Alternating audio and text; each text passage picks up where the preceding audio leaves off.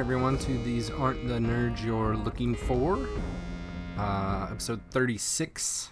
This is Clone Wars episode 31, Children of the Force. Kevin Horde here.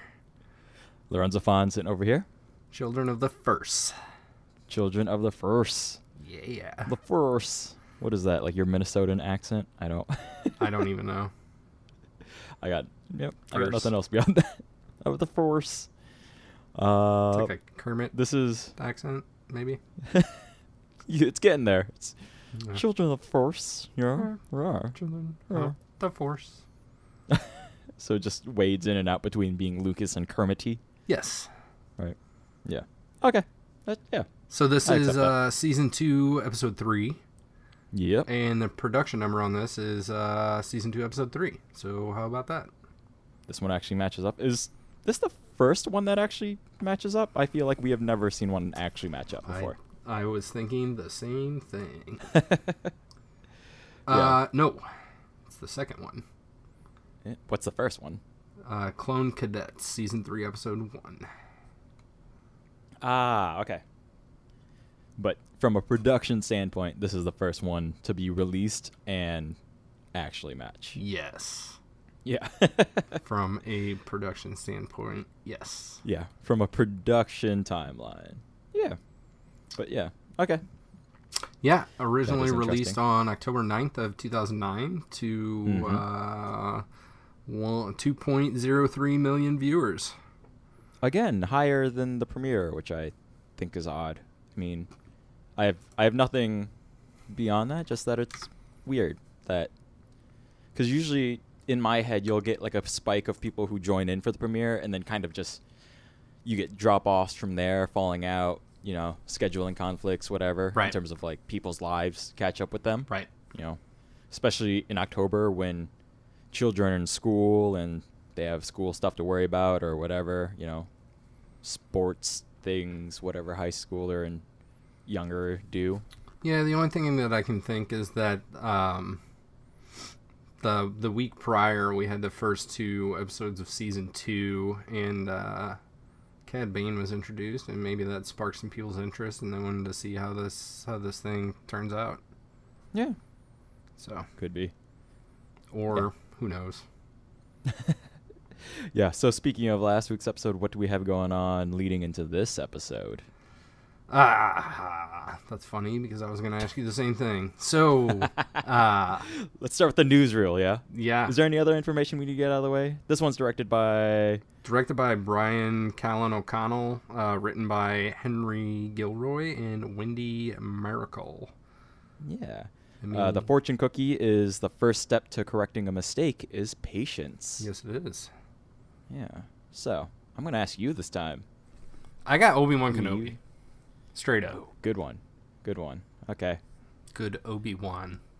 I will agree with that. I also got, I mean, it's not in his vernacular, but it just felt like something Yoda would also dole out as advice to people.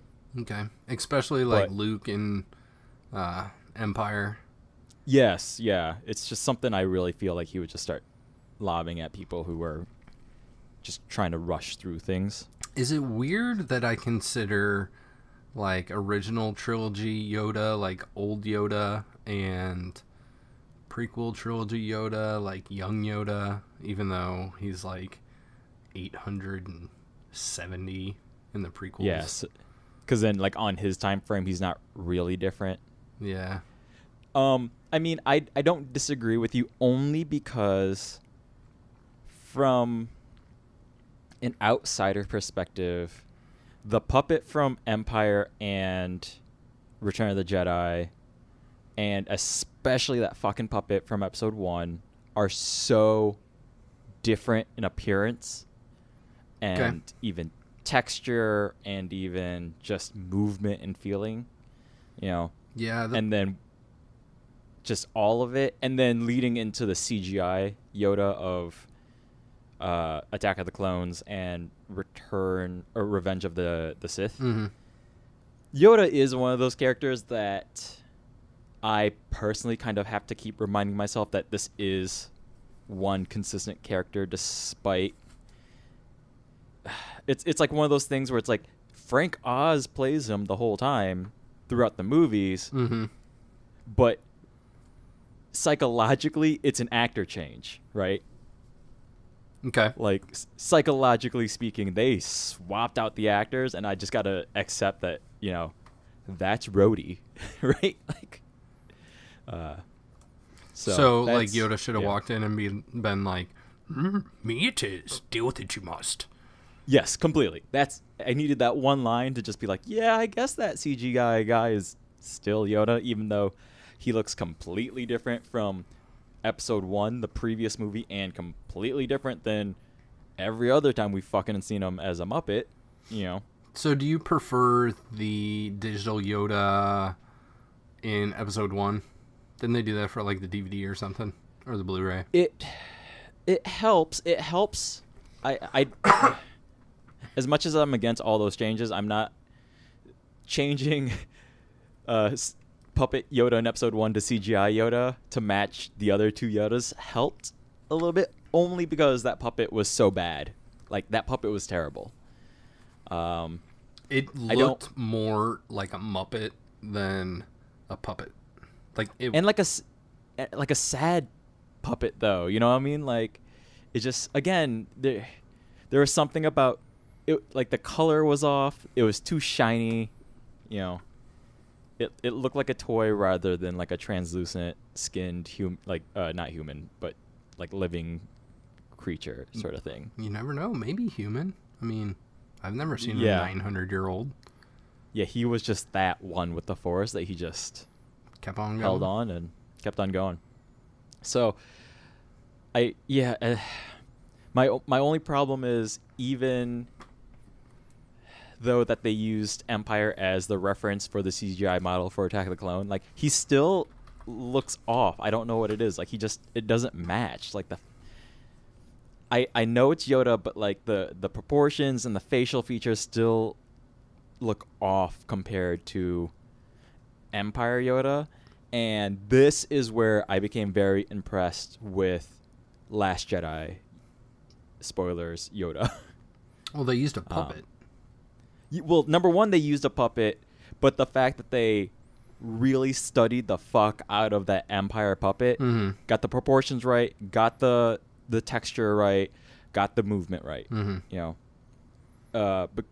Because having seen it done in Episode 1, I do not know why there was not, like, I'm not saying there wasn't care put into Episode 1 Yoda. Surely there was, knowing that you're recreating Yoda, but it just didn't work out in that one. Right. You know. So. But hey, we got Yaddle out of the deal. Yaddle. Oh boy. Yeah, the two of them together just. Yeah, like, I feel like if they just didn't worry about Yaddle and just focused on making one good Yoda. Well, then. I will interject, because what I've heard is that Yaddle is in reality a test Yoda puppet that they made that they weren't entirely pleased with, and they put a wig on. No shit. No fucking shit. What they should have just done is burn that motherfucker to the ground and started anew. Melt it down and try again. Can you melt down foam? Is that the way it works? I don't know. It just needed to be burned and killed and put out of its misery. Is what needed to be done. That's a very strong opinion there. Oh, Yaddle is terrible. So again, this is where, opinions as they may be for Last Jedi, that moment in theaters when Yoda was revealed, I was super excited, and it was fucking incredible. There's no. Yeah. I mean, I don't know how anybody could dispute that. It was fucking incredible. And the fact that it made it all the way to, like, not even, I guess the, red carpet premiere or whatever, or like the world premiere, but I had no idea. I think I had heard that Frank Oz was at the premiere, right? And I was like, oh, well, that's, how quaint. But that's nice. Yeah, but he's just going to be invited to all these things anyways, because he's Star Wars family, right? Yeah, exactly. So I agree. Like, when I had no idea that Yoda would be in it. If there were rumors, I completely pushed them out. I'm one that I will listen to fan theory, fan speculation, of upcoming movies, but when it comes to rumors or spoilers, I am very adamant about avoiding them completely. But yeah, so I enjoyed that Yoda puppet and the fact that it had articulated legs. Oh, I didn't notice that. Yeah, because when Luke give it another watch, Luke freaks the fuck out about the sacred Jedi texts, and Yoda, you get a full body shot of Yoda sitting on a log, and as he's laughing in Luke's face, he's like doing this with his feet. Yeah, his feet pitter patter a little bit, and you see his knees going back and forth. Yeah, that shit that's the magic to me, right? It's like Kermit riding the bicycle all over again for me. Even though I now know how that was done, and it's so stupid simple, but it's still just one of those like... They attach the feet to the pedals and then just automate the pedals? No, it's just a marionette. The whole fucking thing is just on strings. Yeah, like, that's all it is. It's just one of those classic old puppets that, you hold from above and, like, Sound of Music, like... Right. Puppet show thing. That's all it is. That's all it fucking is. Like the actors in the Clone Wars? Marionettes? Basically, yeah. Yes. Just all marionettes. All woodcut marionettes. So you have convinced me, and I will change my opinion. We're going with Yoda here. That wasn't meant to convince. That was just like I don't see Yoda as a singular actor. So, but anyways, yes, I see it coming from either Obi or Yoda. So, what do we got in the newsreel this time, sir? Our newsreel is a straight up recap of the last episode. So, yes, it is. At the end of Cargo of Doom, we saw a clone trooper kill Cad Bane, which is very sad and unfortunate. And shot in the face. Yep. So the narrator just tells us that it's kind of got like one blurb from each episode, because it starts with Anakin used this idea of ATTEs through space to get onto the ship, and then they went in and they tried to catch Bane, but he got killed by a clone trooper, and they had to escape, and the holocron was blowed up. Yep. And the holocron got dead, and then they fly back to the Anakin's... The Resolute? Yeah. I can never remember his good guy Star Destroyer name. Yeah, I'm not going to lie. It's because I have to write it down every time, too. Every time I reference Wikipedia as to what their Star Destroyer battleship is. Yeah, I agree. I every episode, I forget that. So the first... Even though we talk about it every other episode. So. I know. And it just never clicks into my brain, because I don't think that I've written down Resolute in my notes once, ever. Yeah. And they barely ever say it, too. That's the other problem. They never really refer to it by name. Mm-hmm. They just fly back to a ship, and there they are. Mm-hmm. And they just happen to know which ship is theirs and which one they're going to instead of whatever, So. Yeah, so I never even think about it. But the first official scene of this episode, Children of the First, is the last scene of Cargo of Doom, right? Mm-hmm. Except for it's not.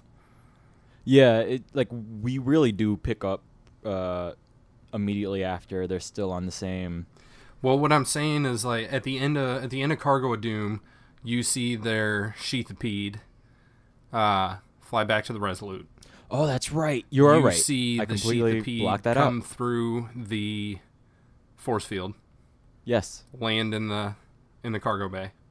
Yeah. There's a conversation. The back end drops. Yularen, yeah. Anakin and Ahsoka get off and talk to Yularen. Mm-hmm. At the beginning of this episode, you see the sheathipede flying back to the Resolute.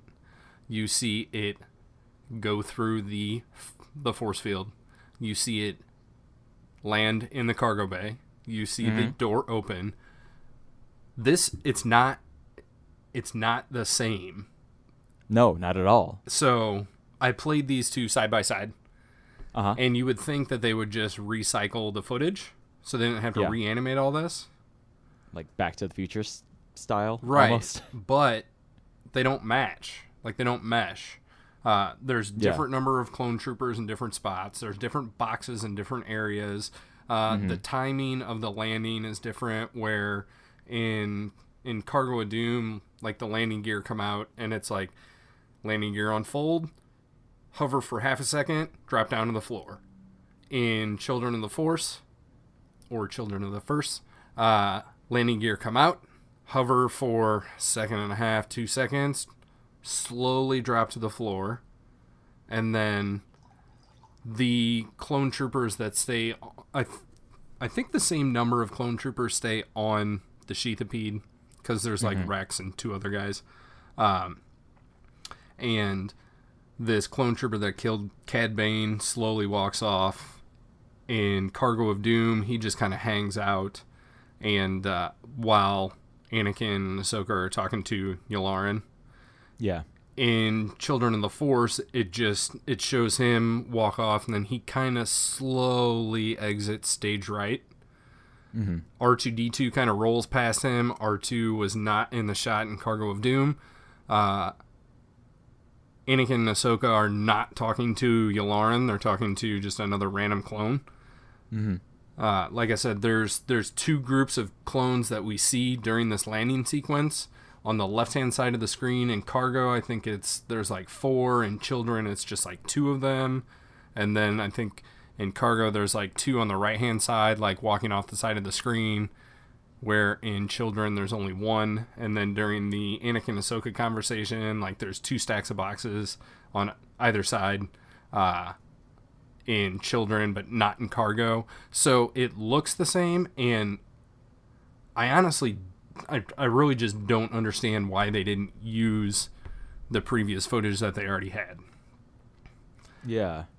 So because that's confusing then, because then within its own narrative, I'm embarrassed that I didn't even catch it, because I kind of just sat down to watch this episode and then just like barreled on with it, because it's weird, like the 1 week we've had between watching these episodes and recording our own show, was enough time to pass for me to just be like, to not catch that at all. So it's weird that there's a continuity issue within itself. And it's almost like if this were a live action thing, it would be as though, it was like take 1, take 2. Yeah. And, some extras just like weren't in the right spot or something like that. Like, shit like this happens. But when it's a digitally produced animated show, where you there have was control of literally everything. It's deliberate changes, and I don't understand why. Yeah, because I guess, do we just assume that he still ends up talking to Yularen at some point? Well, he totally. But we just don't see it. He totally does, because later, very shortly after this, I took a screen capture of, or I took a picture of the screens that I just sent over to you, so you can see the side-by-side comparison, which I will probably post on Twitter when this episode drops here. You also get to see my bookshelves in the background, so there's that. But yeah, let's just move forward, and then we'll be presented with proof that there was a conversation with Yularen. Yeah. Yep. So let's move on. What happens next after? I have another theory real quick. Yeah, go ahead. This is, what if we are viewing this through the eyes of someone retelling the story? So Anakin retells the story, and he's like, okay, we got back, we landed real fucking fast, we dropped the gate, we run off, we talk to Yularen. And Ahsoka tells the story, and she's like, okay, we got back, and, it's nice soft landing, everything's good, and I think there was a couple of clone troopers over there, and then I saw this one guy, like, wandering off, and R2 was over there, I noticed R2. I would only buy that if, like, it's one thing to change perspective in the same scene, Mm-hmm. but then like I would still need to see Yularen like in the background of this scene at the beginning of this episode versus the ending of the last episode, if that makes sense. Yeah.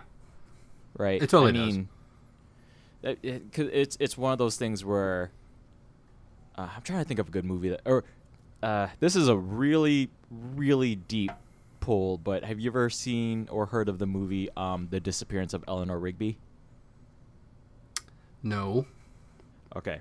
But this is like the song, Eleanor Rigby. The song, yes. So the title is taking from the song. Clearly it has nothing to do with the song at all. But it's a movie starring Jessica Chastain and James McAvoy. And it's actually two movies that take place at the same time. Like Saw 3 and Saw 4? I guess, but I never saw anything past Saw 2. So you need to seesaw. Yes. I need to jump on that seesaw. Go down to the park, jump on the seesaw.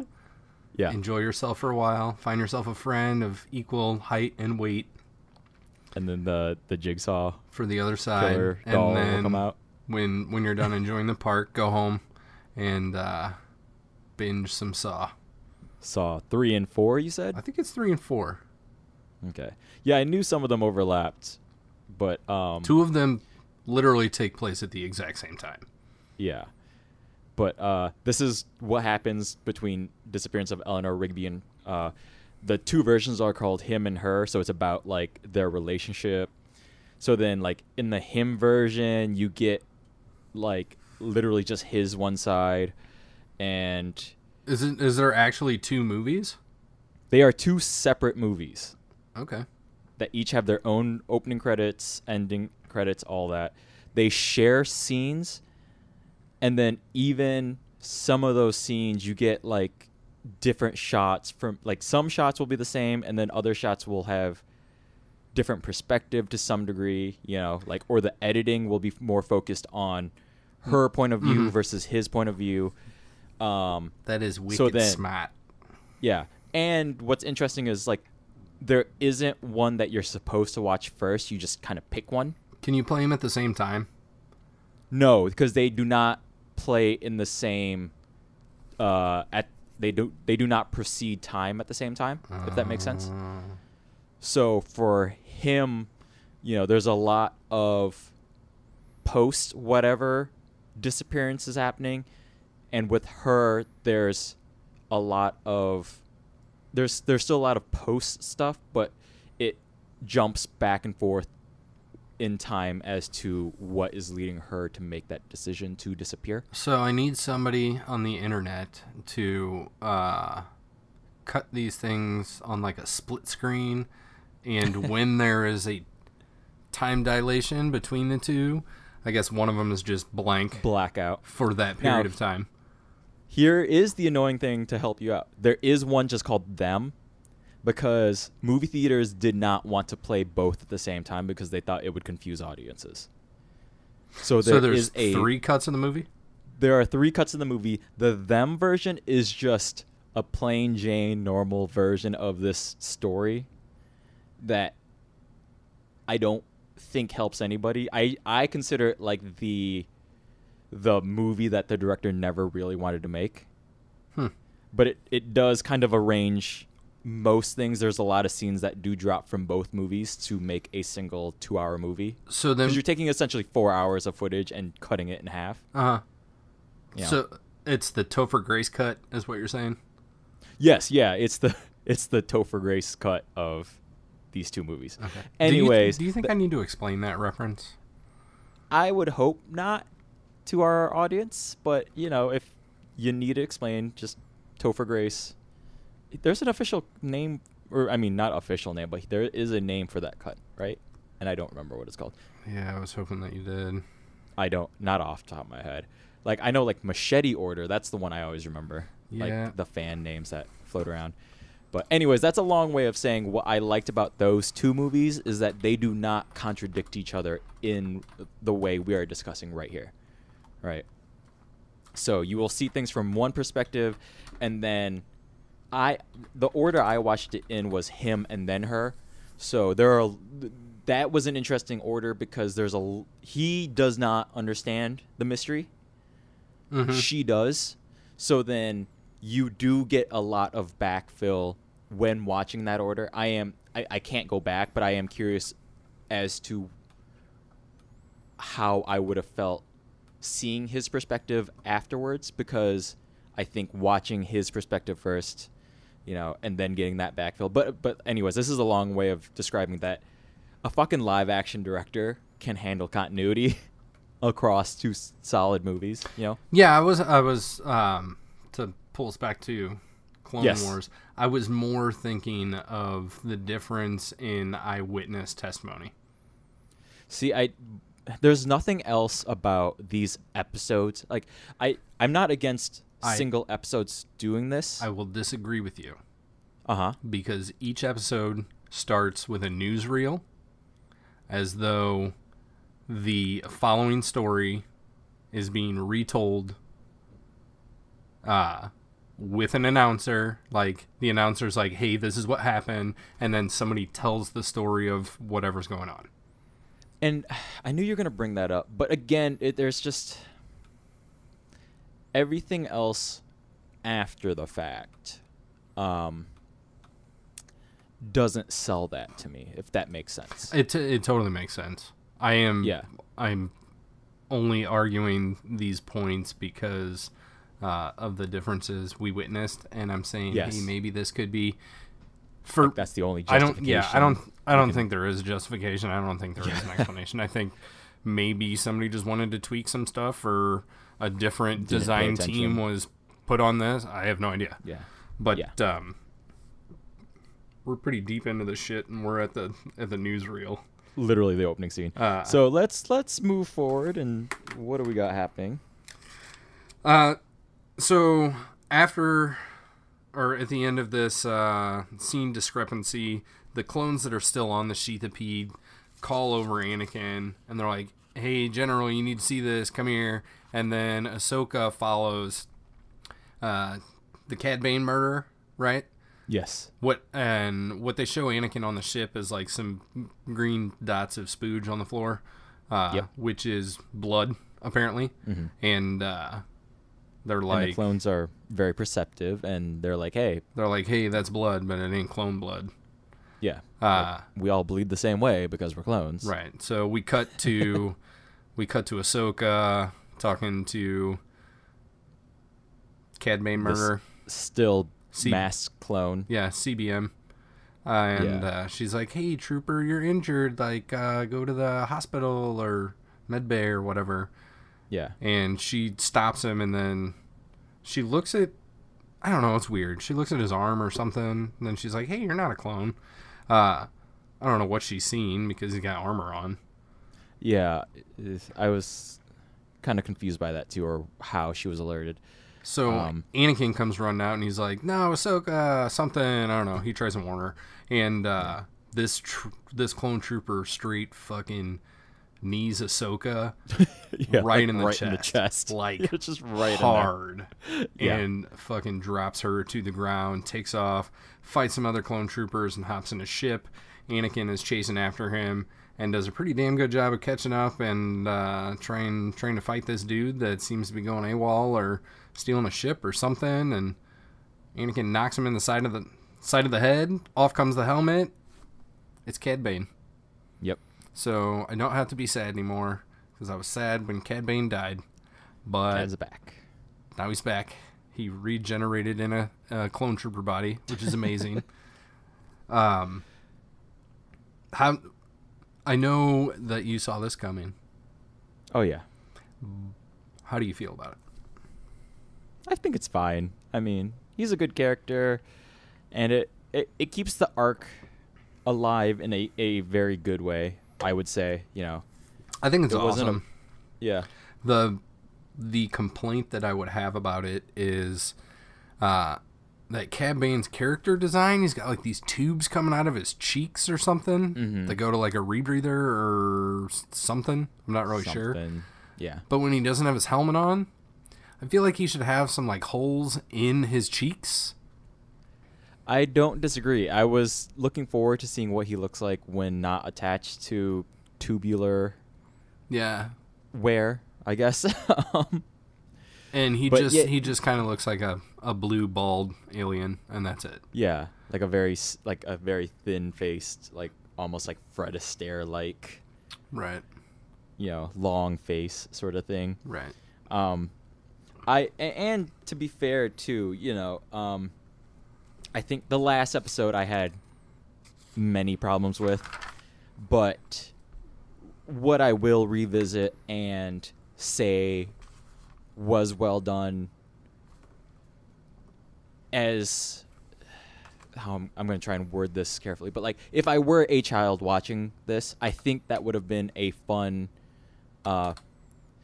they handled it as well as they could without straight up lying to an audience. If that makes sense. I think it was well done. I still saw it coming, but I think it, in the flash of the moment, I think it was really well done, and the reveal here was, I think, also well done. The fact that they see blood, and then see that something's up, right? I think, I think it progresses logically. Like, I honestly would have liked to see a little bit more time in between, because if you're playing these back to back, it's like 2 minutes. Like, fucking Cad Bane's dead. Like, come on, trooper, you sound a little funny. We'll land twice and do different things in the landing bay, and then one of the clone troopers will wander off, and boom, we find out that it's Cad Bane. Like, it happens real quick, snappy, back to back to back to back. Yeah. In a show that is edited down to 22, 23 minutes, it's probably necessary. I don't know that there's enough that could have happened, that we could have squeezed an entire episode in between the death and the reveal. I don't think, especially with the way things are being played out, like, he had to have been caught pretty quickly. Like, his time was very limited. Yeah, unless this clone trooper just kind of disappears, and then they're like, hey, where's Nate? Mm-hmm. Like, where'd Nate go? We want to congratulate him for killing Cad Bane. And then just later, you just find out a different way. And I don't want to just one more preface. I always try and judge the show that's been given to us, but I've been surprised by the one time we did have, or the one time we had a major cliffhanger that never went anywhere the next episode. The episode in which Kevin was a guest. What was it? The one where Grievous? Is that the one where Anakin and Obi-Wan like take the drink of the thing and they do the drink swapperoo, and then the next fucking episode they're in jail because they got drunk or something like that? That was the Rebels guys, Peter and Mike. Yes. I knew there was a guest involved. Dooku captured. So that was the week after Kevin was on. Yes. So every now and then the show will try and like do like a cliffhanger and then fucking lose it by the next one, which is annoying for many reasons. I'm kind of surprised that they wrapped up the last episode instead of kind of pushing everything a little bit forward as to what you suggest, and maybe having the reveal at the end of the last episode. Like, I'm kind of amazed that in the last episode they really didn't give too many hints at all. Yeah. Right. And then that they do, that they just kick into it in this one rather than kind of melding that a little bit better. Continuity issues aside. Yeah. But yeah, I'm amazed the show doesn't lean more on cliffhangers. I'm not against that. I do like a show that knows when to close shit down. Right. But some the shows that are good at cliffhangers like will close a story and then give you something else, right? Not every show has to do that, but not every show has to do that, but for a show where like you're generally speaking, like, hey, you have a full season order, and we have this as of right now 3-episode arc, like, we have a longer arc going, like you can seed some stuff in previous episodes to kind of directly tie into the next one, per se, right? Correct. So, anyways, it was just a stray observation I had. Hey, you're all good, man. Yeah. All right, what do we got? So Anakin, Bane. after Anakin knocks his helmet off, Bane is barreling ass for the blue shield of death. And I think so far in this episode, I really like the way our shields are working. I have bitched about them in the past, and also in the past I've brought up how the main center channel of all these individual docking bays, the landing platform, whatever you want to call it, when the good guy Star Destroyer opens its quarter-mile long top mount garage doors, right? It's just open to space. Yeah. So Anakin is hanging onto the ship trying to fight Cad Bane. Cad Bane takes off, and Anakin has to bail like right before he gets to the blue screen of death. And then he's doing like the run along parallel thing, calls out to Yularen and says, Yularen, shut down the hyperspace rings. And then Yularen says, what could possibly have happened between when I just talked to you and now? So there's the proof that they did have a conversation. I'll agree with that. Presumably, Yularen talked to him in the docking bay, walked upstairs, and then got a call. And Anakin's like, shit's fucking going down. Like, turn these things off. Yeah. And so Anakin tells him it's Cad Bane. Just fucking shut down the rings.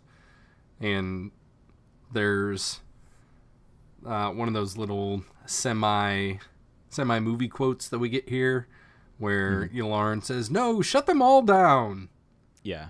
So, reference maybe to some trash compactors of 1977 fame. Definitely. I do want to comment really quick that there is an interesting... I found it comedic between Yularen's just like flat dissonance with Anakin yelling at him to do something. Right. And then, like, the immediate cut to, shut them all down. What are you doing? Like, Right. First he's like, yeah, what? Like, come on. Like, what's the big hurry? And then he's like, oh, fuck, there is a big hurry. Yeah. So I liked that that 0 to 60 in half a second. Did you notice that the code that the clone officer had to type in was like 400 digits long? He's just like... going to town, dialing, which I don't understand why that's numbers a thing. In a row or something. Yeah. So I thought it was funny, just the entire process, like that chain of command, that red tape you have to go through just to shut that shit down when shit's hitting the fan.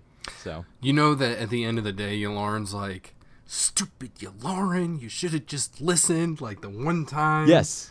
Yeah, because he's normally like, fucking Anakin, like, I fucking hate this guy, and I gotta listen to him, and he tells me to do stupid shit, and I do it, and then all the fucking clone officers fucking laugh at me. So this time he's like, I'm not gonna listen, and that comes back to bite him in the ass because Bane escapes.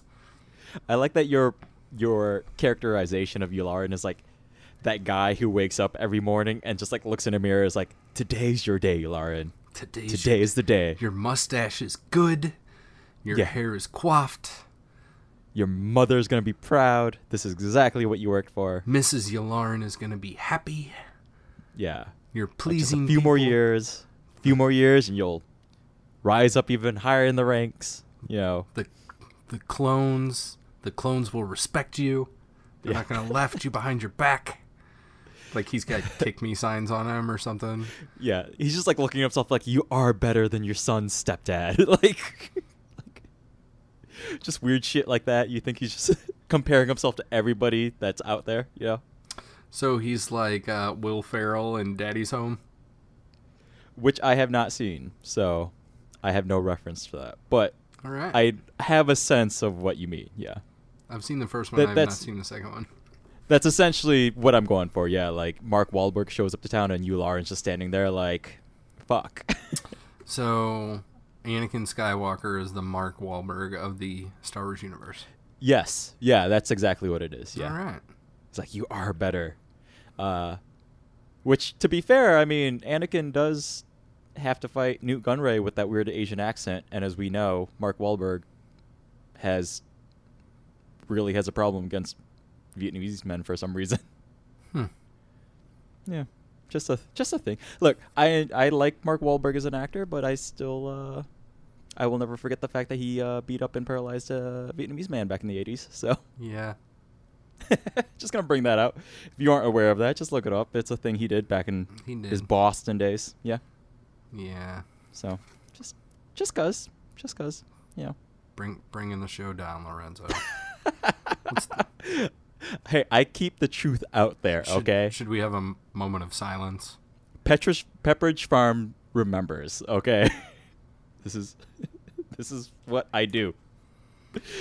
I will never forgive Mickey Rooney, and I will never forgive Mark Wahlberg, and I will never forgive Emma Stone for playing a half Chinese woman in Aloha.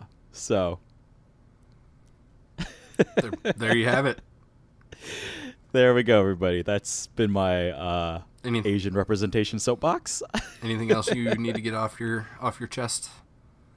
Westworld this year was pretty good, going to Shogun World. So that's my positive right there. I really, really, really liked when they went to Shogun World and they had Tandy Newton speaking full Japanese, which was a lot of fun. That's good. Yeah. Anyways, what else is Lauren yelling at himself in the mirror? I don't know. But so Cad Bane. Yep, Bane escaped. So Bane escapes. Anakin knows what they need to do, and he says we have to go inform the council. So they fly all the way back to Coruscant. Yep. Because they're not in Holo, right? They're in person. No, they are in person. Mm-hmm. There's a few, the few Holos on the council that still kind of. Yeah, we got Windu, Obi, Yoda. Fisto and Plo are in Holo form and do not contribute a damn thing to the conversation. No, they're just there. Yeah, Obi-Wan says it's unfortunate that Bane was allowed to escape again, which I find this very, very funny, and we'll find out why later in the episode. You let me know, because to me, I definitely see it as like a full, like, Ahsoka and Anakin, you guys fucking suck. Like, well, that's totally what he's saying.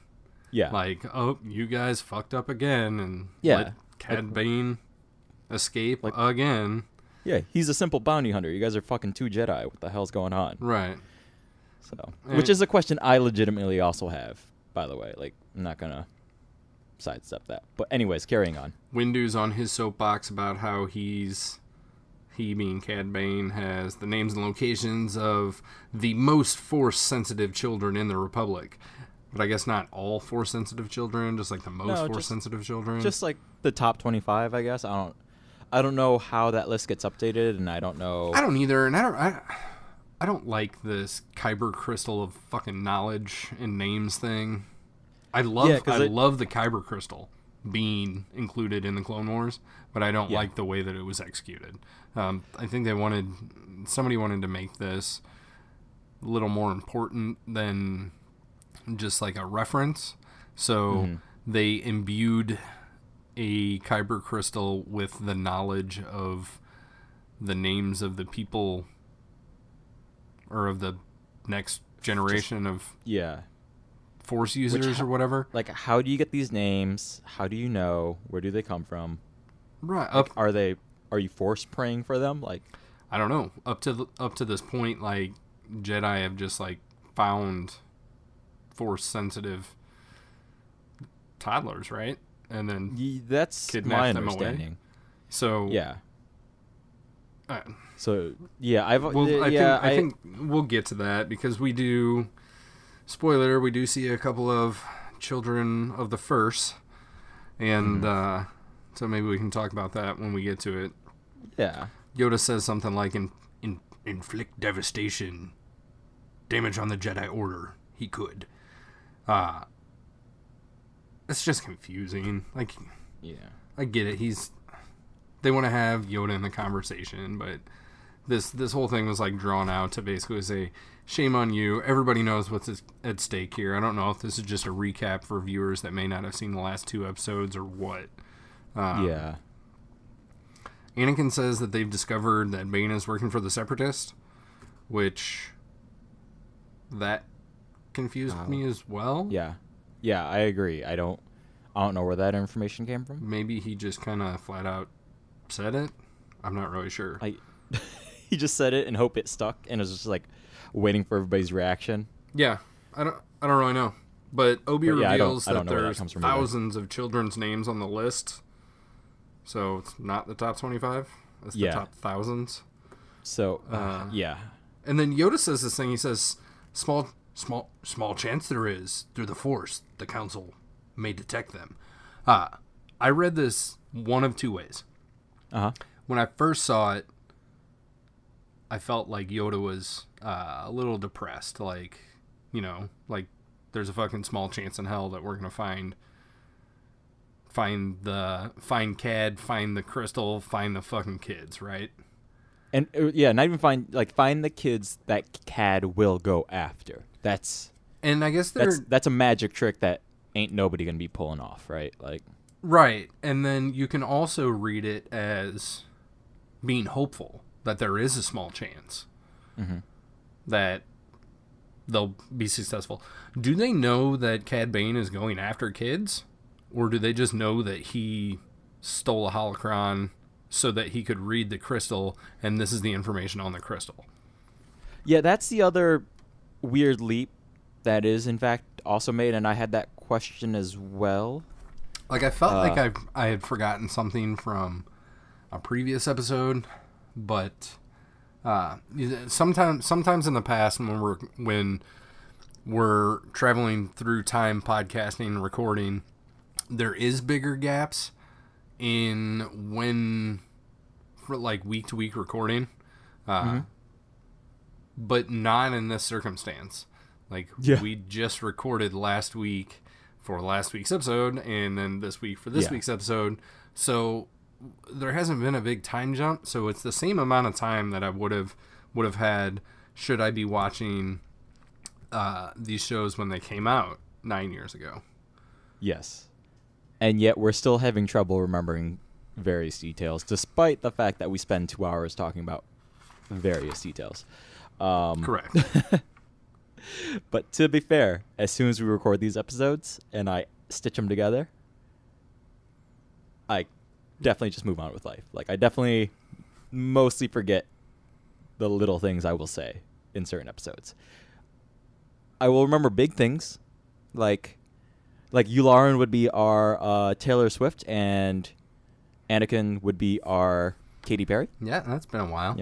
Yeah, it has been a while since I've ever brought up that reference. You did forget about the Super Valley. I do remember that. Yeah, that one I still don't remember. That one's way back there. I got nothing for you on that one. That's all right. I remember. Super Valley's way back there. I remembered. You will have to get me that transcript of us talking about the Super Valley. Like, I remember it being a thing. I just don't remember it coming up, if that makes any sense. But yeah, so my thing is, basically, even within this 1 week of between recording episodes, I have binged like the entire second half of season 2 of Westworld. So then that would be why we got a Westworld reference. Yes, exactly. So other things get pushed out of my brain. Emmys were yesterday, watched all of that. Yeah. Watched like 3 movies, saw Predator, A Simple Favor. Lorenzo is a busy guy when it comes to pop culture and consumption of cinema and beyond. So saw Simple Favor, saw Predator. Also saw Beautiful live, the musical, the Carole King musical. So saw a live show in addition to 2 movies and maybe some 15 hours of television. So get a hold of yourself, Lorenzo. Nope. All Clone Wars, all the time. This is who I am. This is who I am, okay? This is who I am. Don't cry. It's okay. So, anyways, Bane. I agree. I have no idea where this information comes from. I have no idea where they're making these assumptions from. I don't know if it's coming from the Force. I don't understand how the Kyber crystal works anymore now. I feel like Rogue One was the one that definitely explained to me how Kyber crystals work, and this goes to muddle that completely. Definitely. I'm guessing that they can that the Jedi can use Kyber crystals as storage devices, which makes me wonder why you need holocrons. I agree. I don't understand. I would have thought it was the other way around, that the holocron would have had the information and you needed the Kyber crystal to access the information in the holocron. But, or like as a power source or something. Right. But like you have a USB drive, but you can't do anything without it unless you give it some power via a USB port on your computer. Right. But in this instance, the computer doesn't work unless you plug in the USB. Yes. Yeah, completely. Yeah, like all computers are off until you plug in that USB. So we're in agreement that the Kyber crystal thing is a little bit confusing, and where I think they're making some they being the big three of the Jedi Council and Anakin are making some logic leaps, and I guess we just have to do the same and then move forward, and we'll see how it pans out. So. Yeah. At this point, we cut to Bane and Sheevil talking about their next move, and here's the information that the Jedi already knew. Sheevil tells Bane to pick 4 kids, doesn't matter, snatch them, take them to Mustafar. Mm-hmm. And then... why 4? I don't know, but I don't know. 4 is the number. He wants 4. Bane says something about, about the Jedi kids being innocent, and... Sheevil says, no Jedi are innocent, which, okay, but they're not Jedi yet. Whatever. Yeah. My big question is, how'd Bane get all his clothes and his hat back? He just has multiple copies. Right. Okay. That's all I got. Okay. But I agree. He got his clothes back. And it's the exact same outfit, Mm-hmm. Nothing off whatsoever. It's just the exact same outfit. Do you think that he went back to the ship that got blowed up and found that clone trooper that he murdered in cold blood? Nope. He just went to the thrift store and happened to find the exact same outfit. I was thinking that maybe the hat could potentially be new, because it does look like he picks off like a little piece of fuzz or something. Mm-hmm. He's like inspecting it, make sure it's clean, picks off the fuzz, throws it down. But everything else pretty much is same costume design. Like, absolutely nothing different. I'm kind of disappointed he didn't have his toothpick, which was originally a cigarette. Yeah. He's getting ready to kidnap these children. That is true. Which is funny that he brings up the objection and then immediately is like, whatever, as long as I get paid. Like, to me, it gives his character layers and then takes it away. Well, I think that he is just questioning his boss. I think he's just asking Sheevil, like, what do you... He's like, it's a job for me, but, don't you feel bad about this? Like, I don't give a shit. But yeah, you're a morally ambiguous, unethical character. So... Like, why? Maybe that's the thing, is like, why kids? Yeah. Like, do you have no scruples at all? And Sheevil's like, no scruples. They're not innocent. Take the kids. And he's like, all right, fuck, give me my money. You still owe me like a custom fighter ship and 50 million credits or whatever from the last job. Because like my thing is like, if Cad doesn't care, then why is Cad bringing it up, right? Like, that would be my only question to that. I see where you're coming from, for sure. I understand your reasoning for it. It just was an odd thing to bring up and then brush past. Right. Especially with the idea of this episode being that we are going to straight up kidnap children who cannot even talk. All right. And... they're babies. Like, they can't even, we'll get to that, but they can't walk yet either. Yeah. We'll get to that very soon. So he basically gets to pick 4 kids out of a list of thousands as Obi-Wan said. So we cut back to Yoda and the crew, and they are doing some Force prayer, as you described it earlier. Mm-hmm. They're in Yoda's film noir room with really hard beanbag chairs and dramatic Venetian blind lighting. Yeah. And they're kind of it's the 4 of them. Ahsoka's not there, right? It's just the dudes. Yeah. So it's like this is a no girls allowed club. Do you think Yoda has like a sign outside his door that says like girls allowed no? Well, I'm sure like they've been in there because like I would want to say that this is a council meeting, but then Skywalker is not. It's not. What they're doing is they're continuing. This was their plan. So like we saw their plan, which was like, fuck, Bane got out, so we gotta figure out what kids there are. And then Yoda was like, oh, a small chance there is the council could do this, but maybe the 4 of us could. And then we cut to Sheevil and Bane, and we find their plan, which is 4 kids. Just go get some fucking kids and take them to Mustafar. Right. So then we cut back to the good dudes, and they're chilling on some hard ass beanbags and meditating and praying through the Force, and they just kind of start spouting out random shit. And each of them, I think what happens is each of them identify one of the 4 kids. Yes. But I feel like Yoda like shuts down Obi-Wan on one of them. Which I did find bizarre. Right. Because even Mace questions it at the end as well. Uh-huh. Because my notes are, cut to Yoda sensing Rhodia. Obi-Wan refines the search.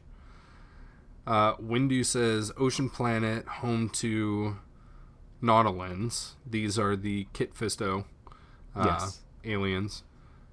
Windu says Glee Anselm.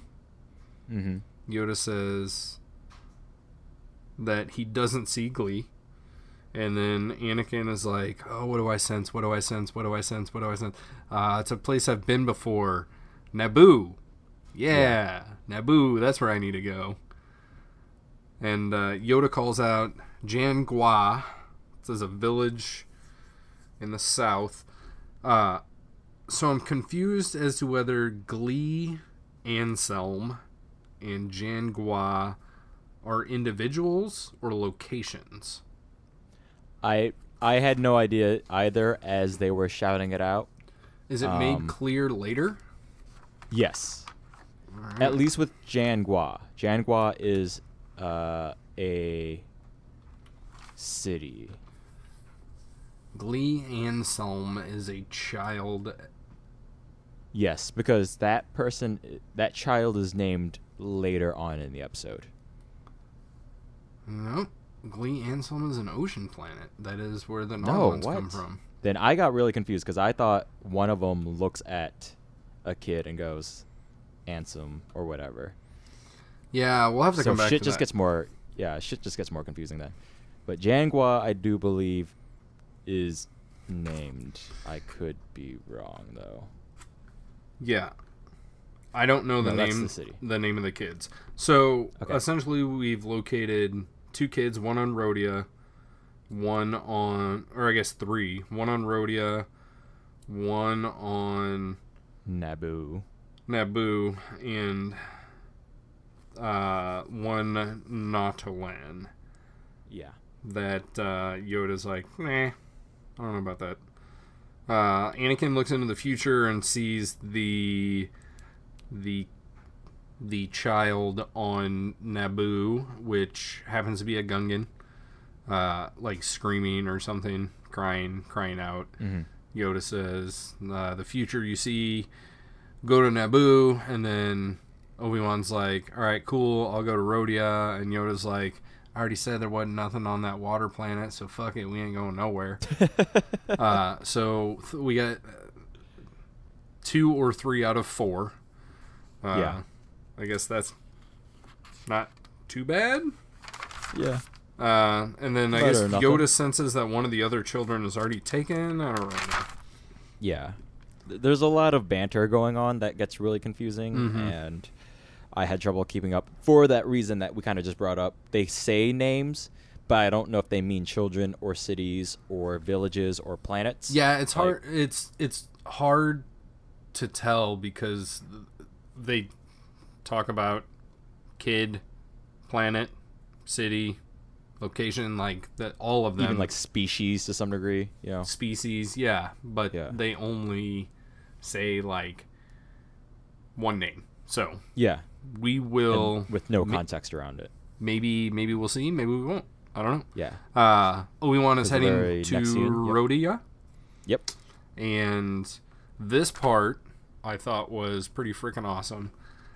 We cut to Rhodia, and Cad Bane is sitting there in a Jedi robe. Yep. Talking to the mother of this child. The setup for it is that you see this little toy ball floating across the room back to this giant-headed Rhodian baby. Yeah. And she's talking to Bane, and she says, what's his face? Bola Rapal said that the Jedi would be coming for him, but not yet, not for a while. Yeah, because he's way too young still. Again, this kind of goes against what we know about how the Jedi come to be at the Jedi Temple, and that's a Jedi Master or a Jedi Knight finds them while they're out on their frolicking adventures, and they're like, "Hey, I'm Qui-Gon. Your kid is strong with the Force, so I'm gonna take him with me." Yeah, and then they take the kid. They don't say, "Hey, I'm gonna write your kid's name down and put it on a list and save it in a crystal." Like, is Bola Rapal like checking against the crystal that the kid is indeed Force sensitive, or I don't think so, because that would what mean direction that, is that going? I think that would mean that the crystal is like has some sort of sentience where it can self-create this list. I don't like this list. It doesn't make sense. Yeah, well, because like we're talking about trillions and trillions and trillions of fucking people. Well, yeah, because that's why like it confuses me that the list even has thousands on it. Because is the list self-updating? Is somebody heading into those archives to update the list? Are they using the Force to guess at which children may be Force sensitive, adding it to the list, and then Bola Rapal goes and finds this child and verifies, yup, this kid's Force sensitive? I think the list doesn't make sense. I don't disagree. I think that the idea is that Bola Rapal is creating this list. Yeah. I think there's way too many beings in the galaxy. Yep. And I think that by the time that Bola Rapal gets back with a list of thousands of people, like how many people can he visit in a day? I mean, I'm just gonna throw out like the number of, say, like a dozen. Okay. Right? Maybe like 2 an hour if the planets are close, and there's a lot of ifs that have to go along with that. Yeah, it also depends on how you feel that hyperspace works, if it's near instantaneous or if it is, like there's still some expanded transit time. Yeah. Like I don't like it could be as low as like literally 1 a day, and then he travels somewhere, stays somewhere for the night, checks out like 3 that happen to be on that planet the next day. So where's he getting the leads from? My point is that for this to be practical, by the time that he compiled a list of thousands of kids, the kids that he first met to put on the list would be too old. Yeah.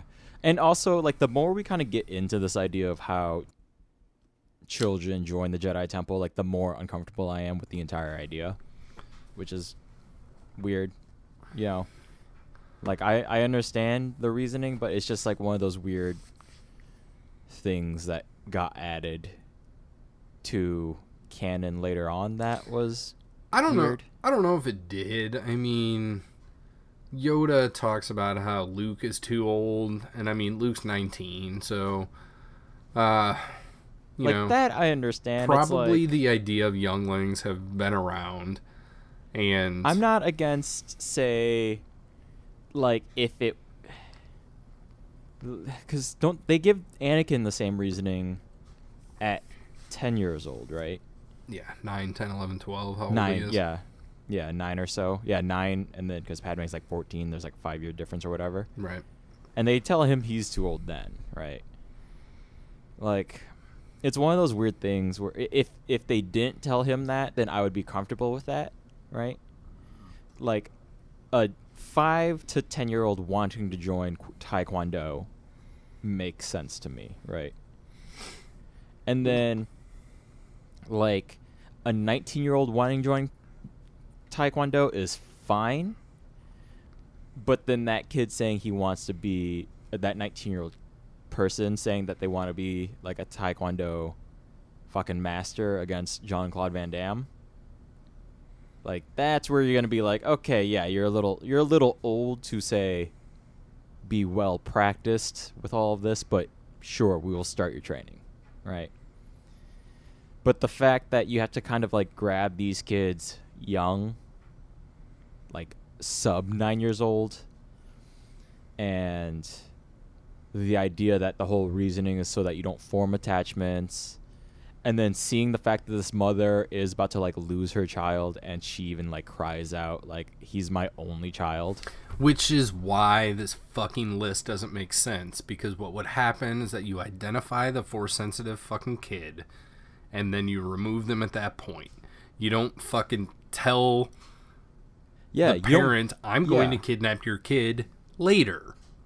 But then, like, what doesn't make sense about the system to me is, like, it's weird that you have as many willing parents as you do to give up a child. Well, I think that it's supposed to be an honor. Like... So, yeah, like, it's supposed to be an honor. Like, it's supposed to be this elite thing where, like, hey, your child was selected for this thing that is bigger than all of us to be a part of, to you know, help the galaxy, to fucking do whatever. That's what it's supposed to be. It's supposed to be like the goddess child in I don't know where, because I'm not cultured, right? That is like carried around in a basket for her entire fucking life and treated with reverence for, you know. But it's just, but again, like, there's no, like, the Dalai Lama didn't lose like all connections. You know what I mean? Like, well, I'm not saying that the fucking religion is flawless. I'm just saying that that's the idea behind going in. And I think the fact I see that reasoning for sure. I'm just still surprised that there are more than not parents that are down for that idea. There should have. Well, obviously this lady's not down with it. Yeah. You know, Anakin's mom was down with it because she was a fucking slave that got knocked up by a Toydarian racist. Yes, you know what I'm saying? Completely. Yeah. Do you get that reference? Yes, that one. Okay. Yeah. You know, so I think it's individual. I think having this list creates complications in the whole process of bringing kids into the Jedi Temple. I think that there are too many fucking people on this list. Like you said, it should be like the top 25 or something, if there needs to be a fucking list. Because there's, like, in Attack of the Clones, overall there's like 10,000 Jedi. And then, you know, like 220 or 200 97 or some shit like that were killed off at the Battle of Geonosis. Yeah. Like, there were casualties there. So they're being weaned down through the Clone Wars. We've personally seen 3 die. We have witness of 4 gone. Each death is supposed to be catastrophic to the Jedi Order. So then just having a list of like thousands of fucking kids that it's like, well, we lost like 4, but there's 2,000, 2, 3, 4, 5, 10,000 on this fucking list. Like, let's just go pick them up and we'll keep going. It diminishes the importance of the remaining Jedi. Yeah, I don't disagree with you there either. That's a good point you bring up, for sure. That I did not think of it on those terms. So, yeah. But either way, let's carry forward. Yeah. All right. What else we got? Obi-Wan shows up to try to rescue this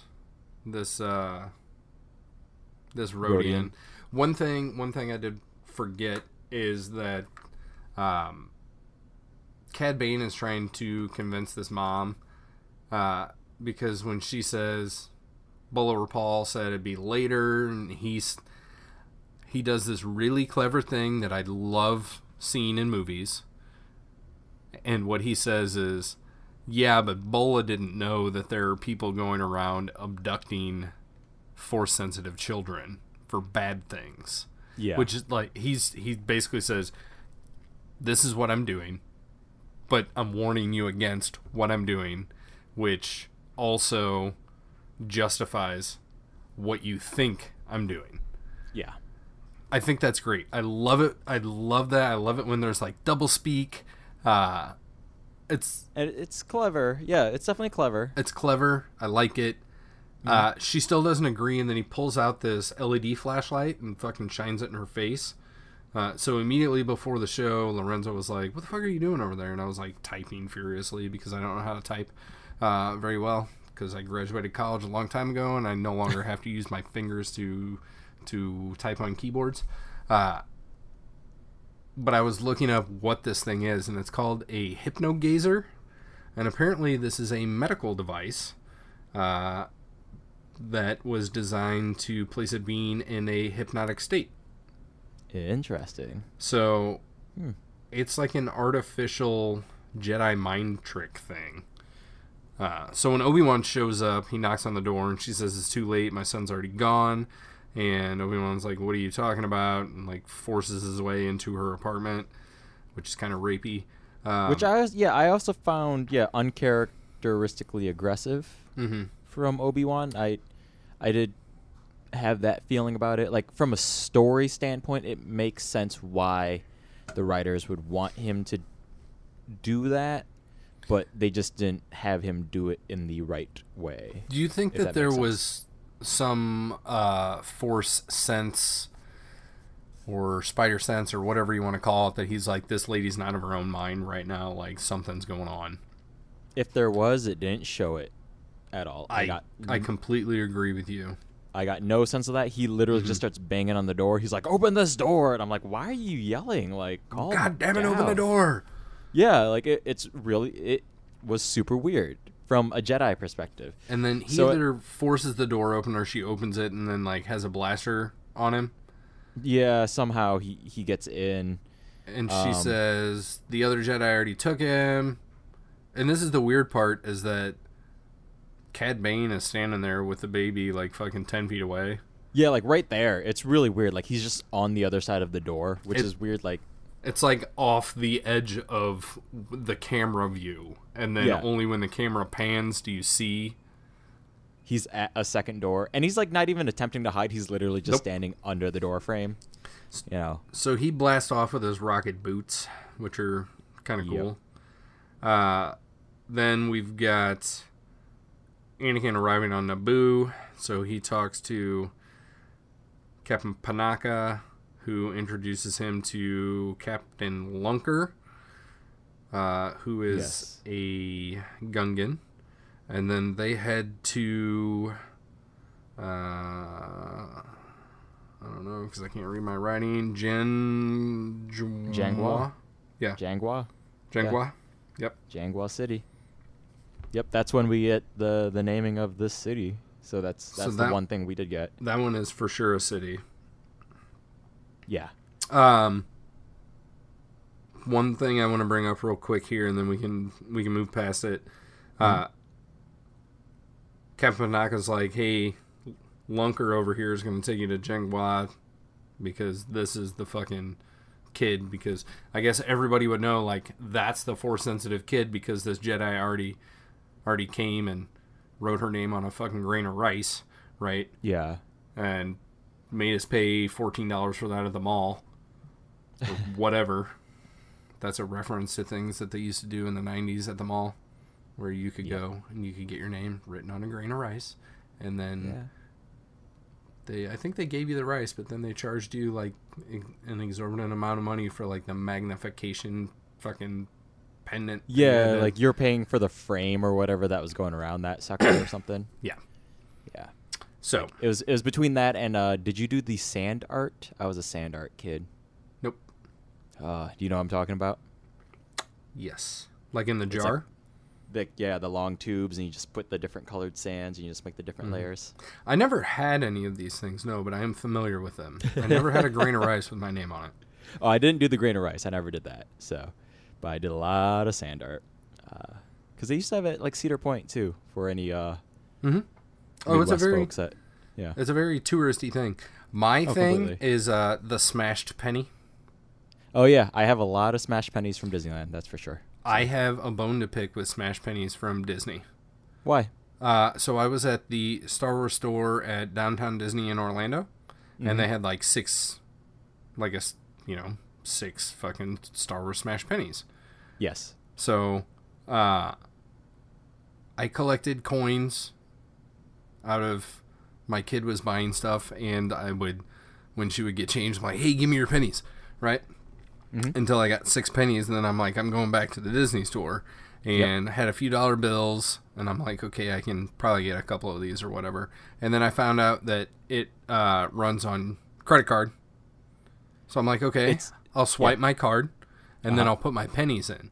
I do not think that these are actual smashed pennies. I think they're smashed copper nuggets, and this pisses me off.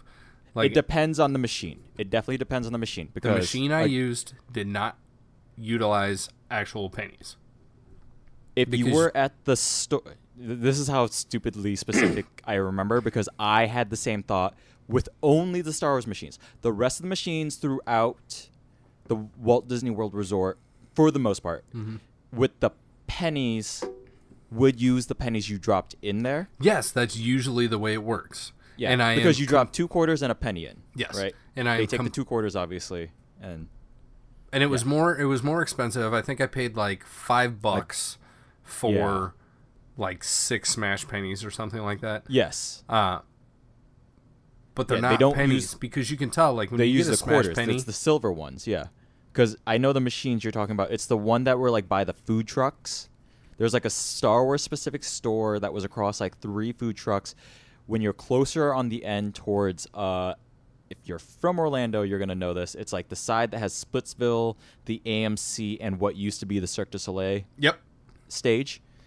Yeah, that one has preloaded, like... copper slugs. Yeah, because I think that one's, if you go back and look, they were made to look more like smashed quarters, I think. Nope, I have them right next to me. Those are those are still pennies, because there are some in Disneyland that do that, and they print out on big silver nuggets, and I have those. So, oh yes, yeah, those are indeed like weird copper nugget things. Yeah, but yeah, those aren't pennies at all. The way you can tell is on on the on the smooth side on the back. Normally, you will see either the face or the tail of the penny smashed and elongated. Smushed out, yeah. And I was looking at these and I was like, no, these are like super smooth. Yeah, no, they're no. There's no indication whatsoever. And there's no, depending on what you have, there's no striation in them either, right? Like you don't, if you use newer pennies, you'll see striation because it's the layering. actual, Mm-hmm. Yeah. You have to use a penny that was made prior to 1982 in order to have a full copper penny. Right. So I literally walked around Walt Disney World when last year when I met you, with a heavy bag filled with, likely over $1 worth of pennies that were all pre-1982. I am right there with you. Because I was that specific. But yeah, no, there's a few machines like that. The reason I'm getting it confused because at Disneyland in the Tomorrowland store, they have the same thing where you put 4 quarters in, but I don't think any of those quarters are what pops out, which gets weird. But all the rest, even though they're all mechanical, you can see the penny dropping in, and then you see it getting dropped into the thing that gets smushed, and then out drops a warm penny. Yes. Because it got run through the machine. Correct. They have nickel machines and dime machines that will also do that. And I just want the pennies. Yeah, there are a handful of quarter machines that will do that, but you can definitely tell that, as you say, that you do not see the elongated face or memorial on the back. Right. And final note about the smushed penny that I hear all the fucking time, and it really annoys the shit out of me. Is it the legality of it? Yes.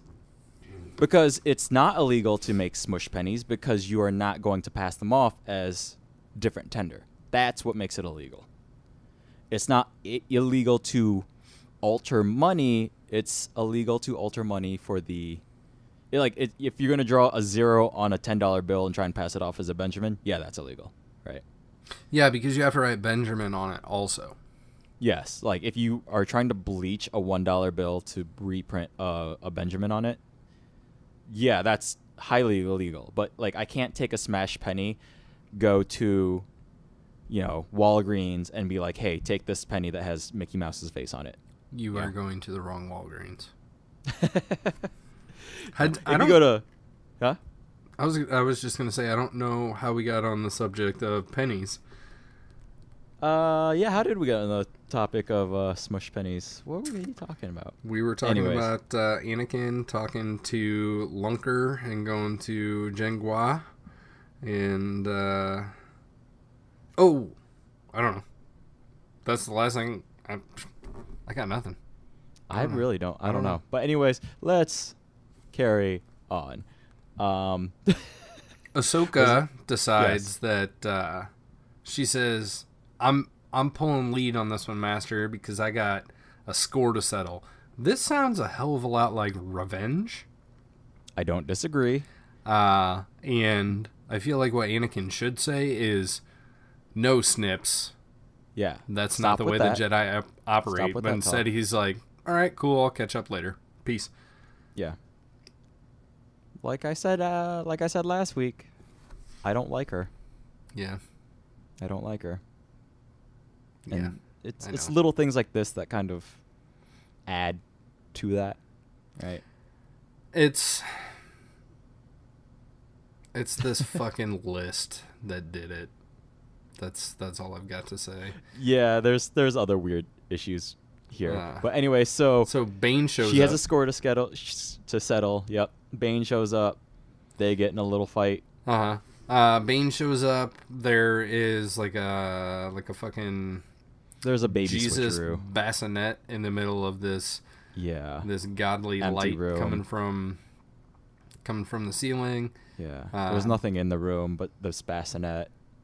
Yeah. And then Bane sneaks in, sees the same type of doll that our delightful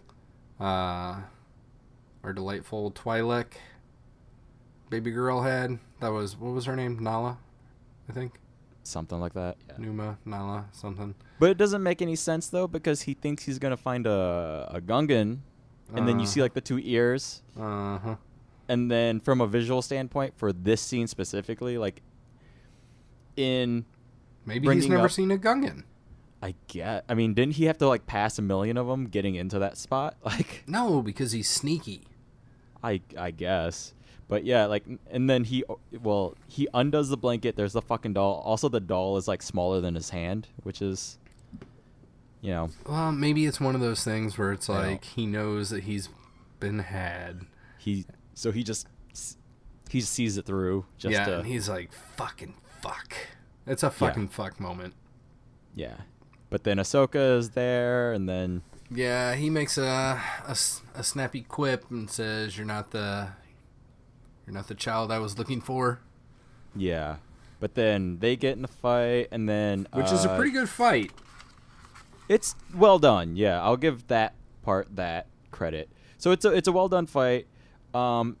She actually captures Cad Bane this time around instead of being a dumbass, right? No. He blasts off, and Anakin jumps up and grabs him by the ankles, and then they smash to the ground. So he's taken into custody. The next thing we see is him in a jail cell. No, there's one thing that does happen before we get to that point. Go ahead. Ahsoka takes her weird fucking braid back. Oh, yeah.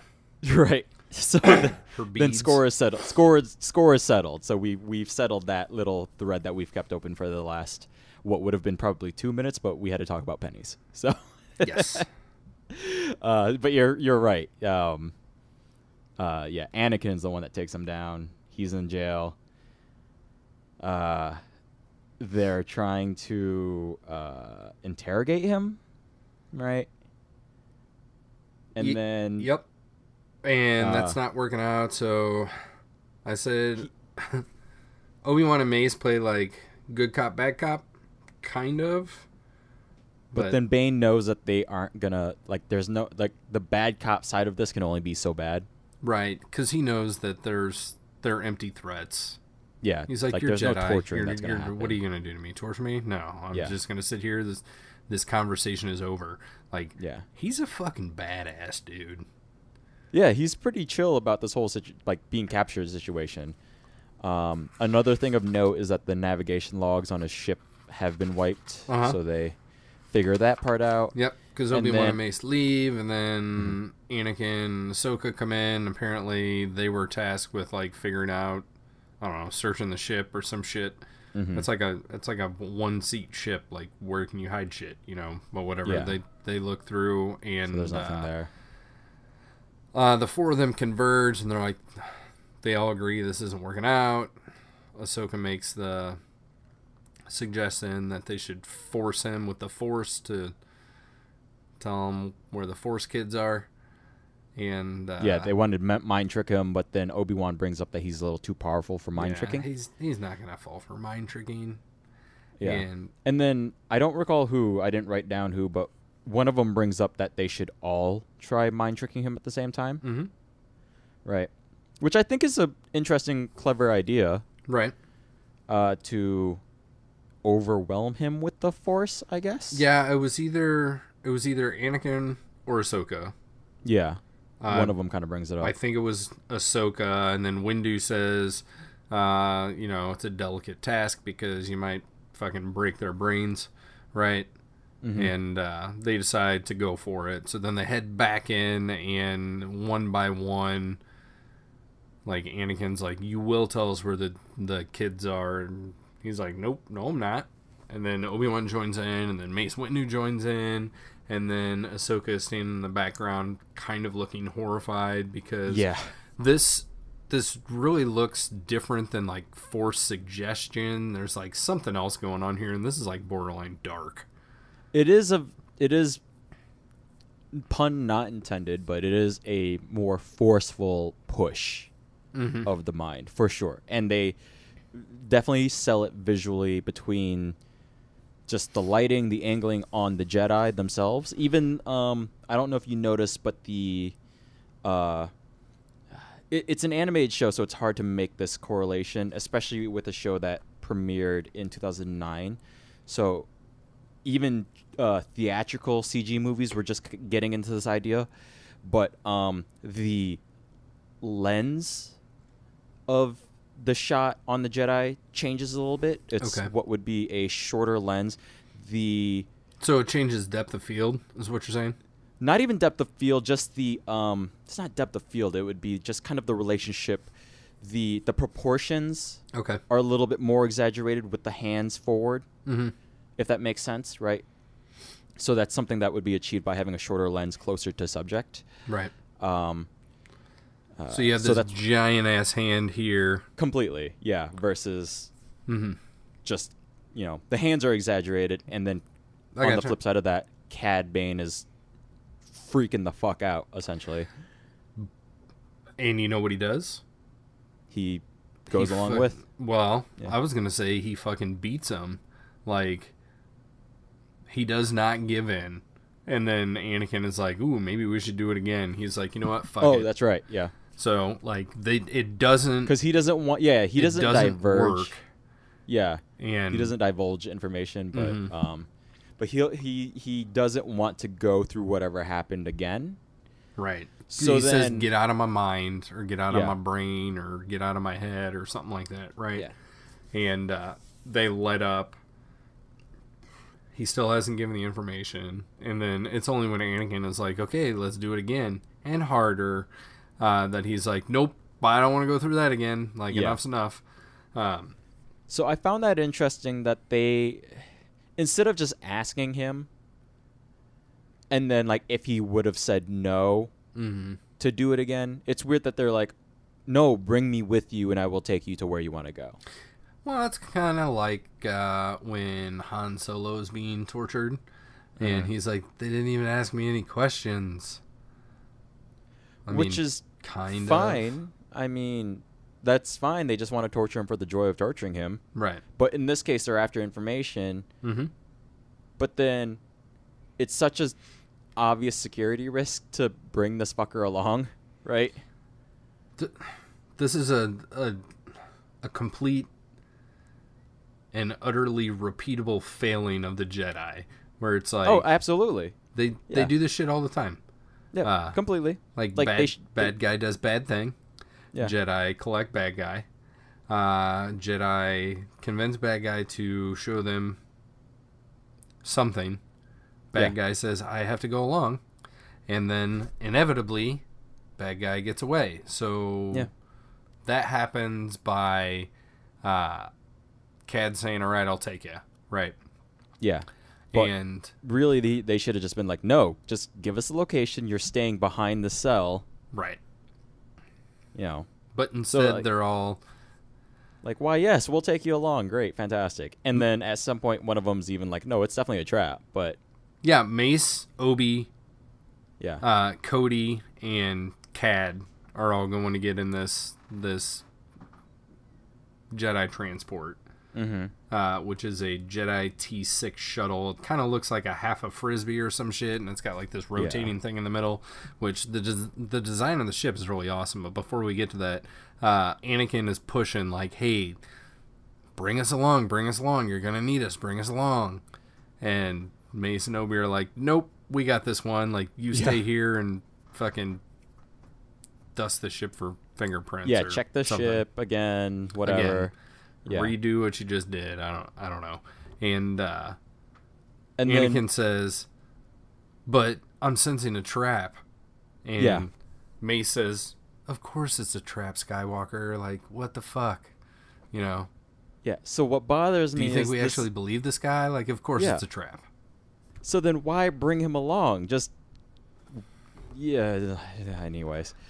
So the coordinates that Cad gives them are in the far outer rim, not even the outer rim. Yeah, the far outer rim. And this is what's Obi-Wan call it?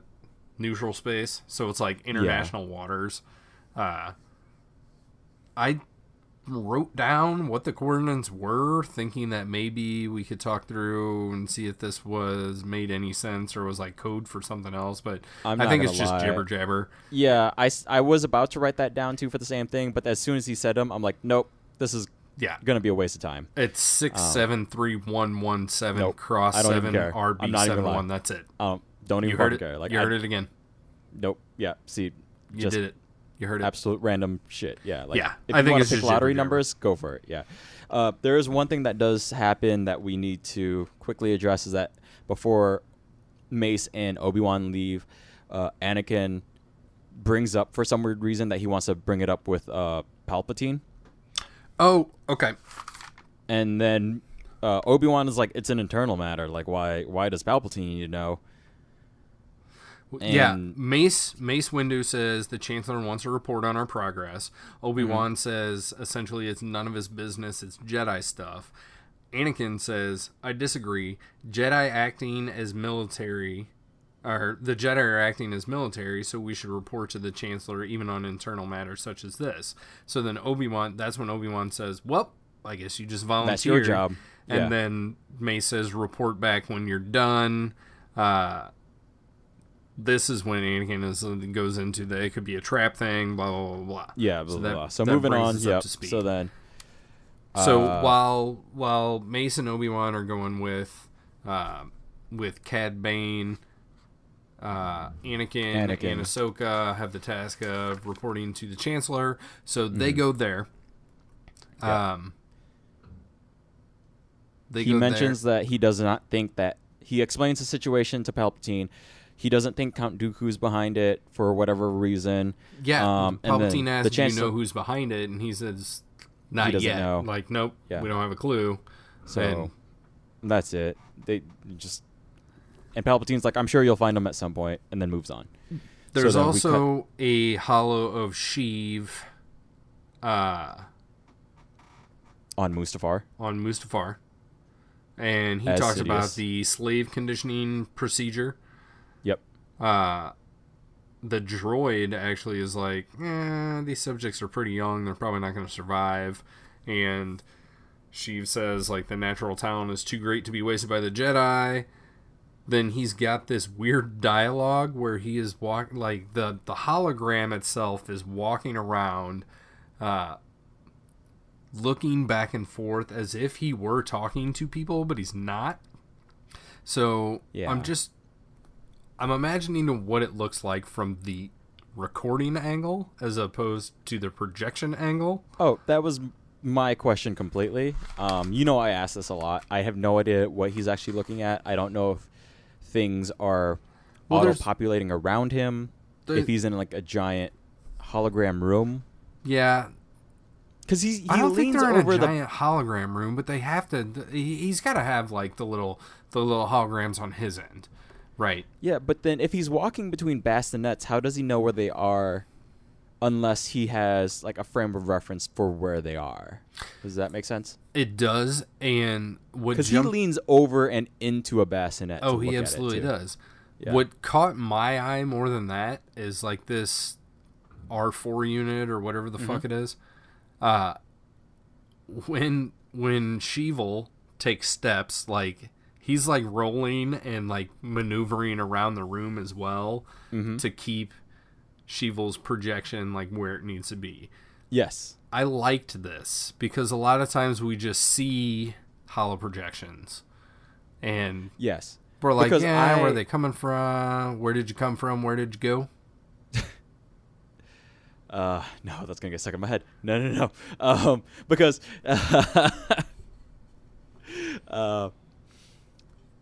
because in episode 1, there's the platform that follows backwards along the. Because who's on that? It's Newt Gunray on the platform, and he's talking to. Newt Gunray's on like a spider fucking chair, being projected while like Padme is walking. Right? Is that who I'm thinking of, or is it the Jedi? I don't recall. But anyways, there's some sort of spider platform that also like leans a little bit back and forth, which is again fucking weird. Because then there's like a camber to it. Yes. So I agree. I like that the hologram has some physicality in the room. It just does not make sense the moment you think about that for more than 2 seconds from Palpatine's side of view. I agree, and I think there's at least one other thing. There's definitely more than one other thing that doesn't make sense in this whole fucking scheme of things. But, so one of the first things he says is about the slave conditioning procedure, right? Yep. His dialogue in this little diatribe is, I foresee an army of Force-talented spies in my service, trained in the dark side to peer into every corner of the galaxy from afar, and my enemies would be helpless against such vision. Then he talks about initiating like the surgery or something. that's when the droid is like, usually the subjects don't survive the procedure or whatever. Mm-hmm. So definitely after the first viewing and maybe the second one, like I was confused. What the fuck is he trying to do? Is he trying to extract the Force out of these children? I have no idea, honestly. But then, like, the second time or the third time I watched this, I think, what caught my eye was, like, the conditioning deal or whatever. So is he, like, trying to, like, drill into their brain and make them, like, loyal to him? I honestly don't know because... Because, like, if you listen to this fucking rhetoric that he's spewing... What it sounds like is that he wants to extract the Force from these Force-sensitive children and then be able to dole the Force out to his minions so that they can be imbued with the Force and then go out and be his fucking army of Force-sensitive whatever. Which I Sith guess maybe later is supposed to be the... Fucking, what are the dudes in Rebels? What are the what? What are the fucking... Like, the Inquisitors? Yes. That is what I'm going for. Okay. I'm not gonna lie. That's his long-term goal. I didn't get that at all because he is so fucking vague about it other than surgery, create an army, fuck the Jedi. Right? Like... There's nothing beyond that. I agree. I have no idea. I'm not gonna lie. This after last week of me watching a thing twice and it turning me so negatively. This time I did just give it a 1 through and took notes. But I think on the opposite end that also fucked me because this episode is so vague about certain things that I feel better about it though, only because. Thinking back, there was nothing to what he said, and I don't think a second viewing would help me explain to you what he means by any of this because there's nothing he fucking said. The first time I watched it, I was like, what? And the second time I watched it, I was like, what? And the third time I watched it, I was like, what? Yeah. It's just like everything. Yeah. Ooh. So yeah, no. Well. No. Yeah. No. So these are leaps that the show has. The show's not even dropping hints. It's just like throwing shit at a wall. You know, for better or for worse, it's just there. It's just hanging there. Like there is an intent, you know, but as to anything beyond why.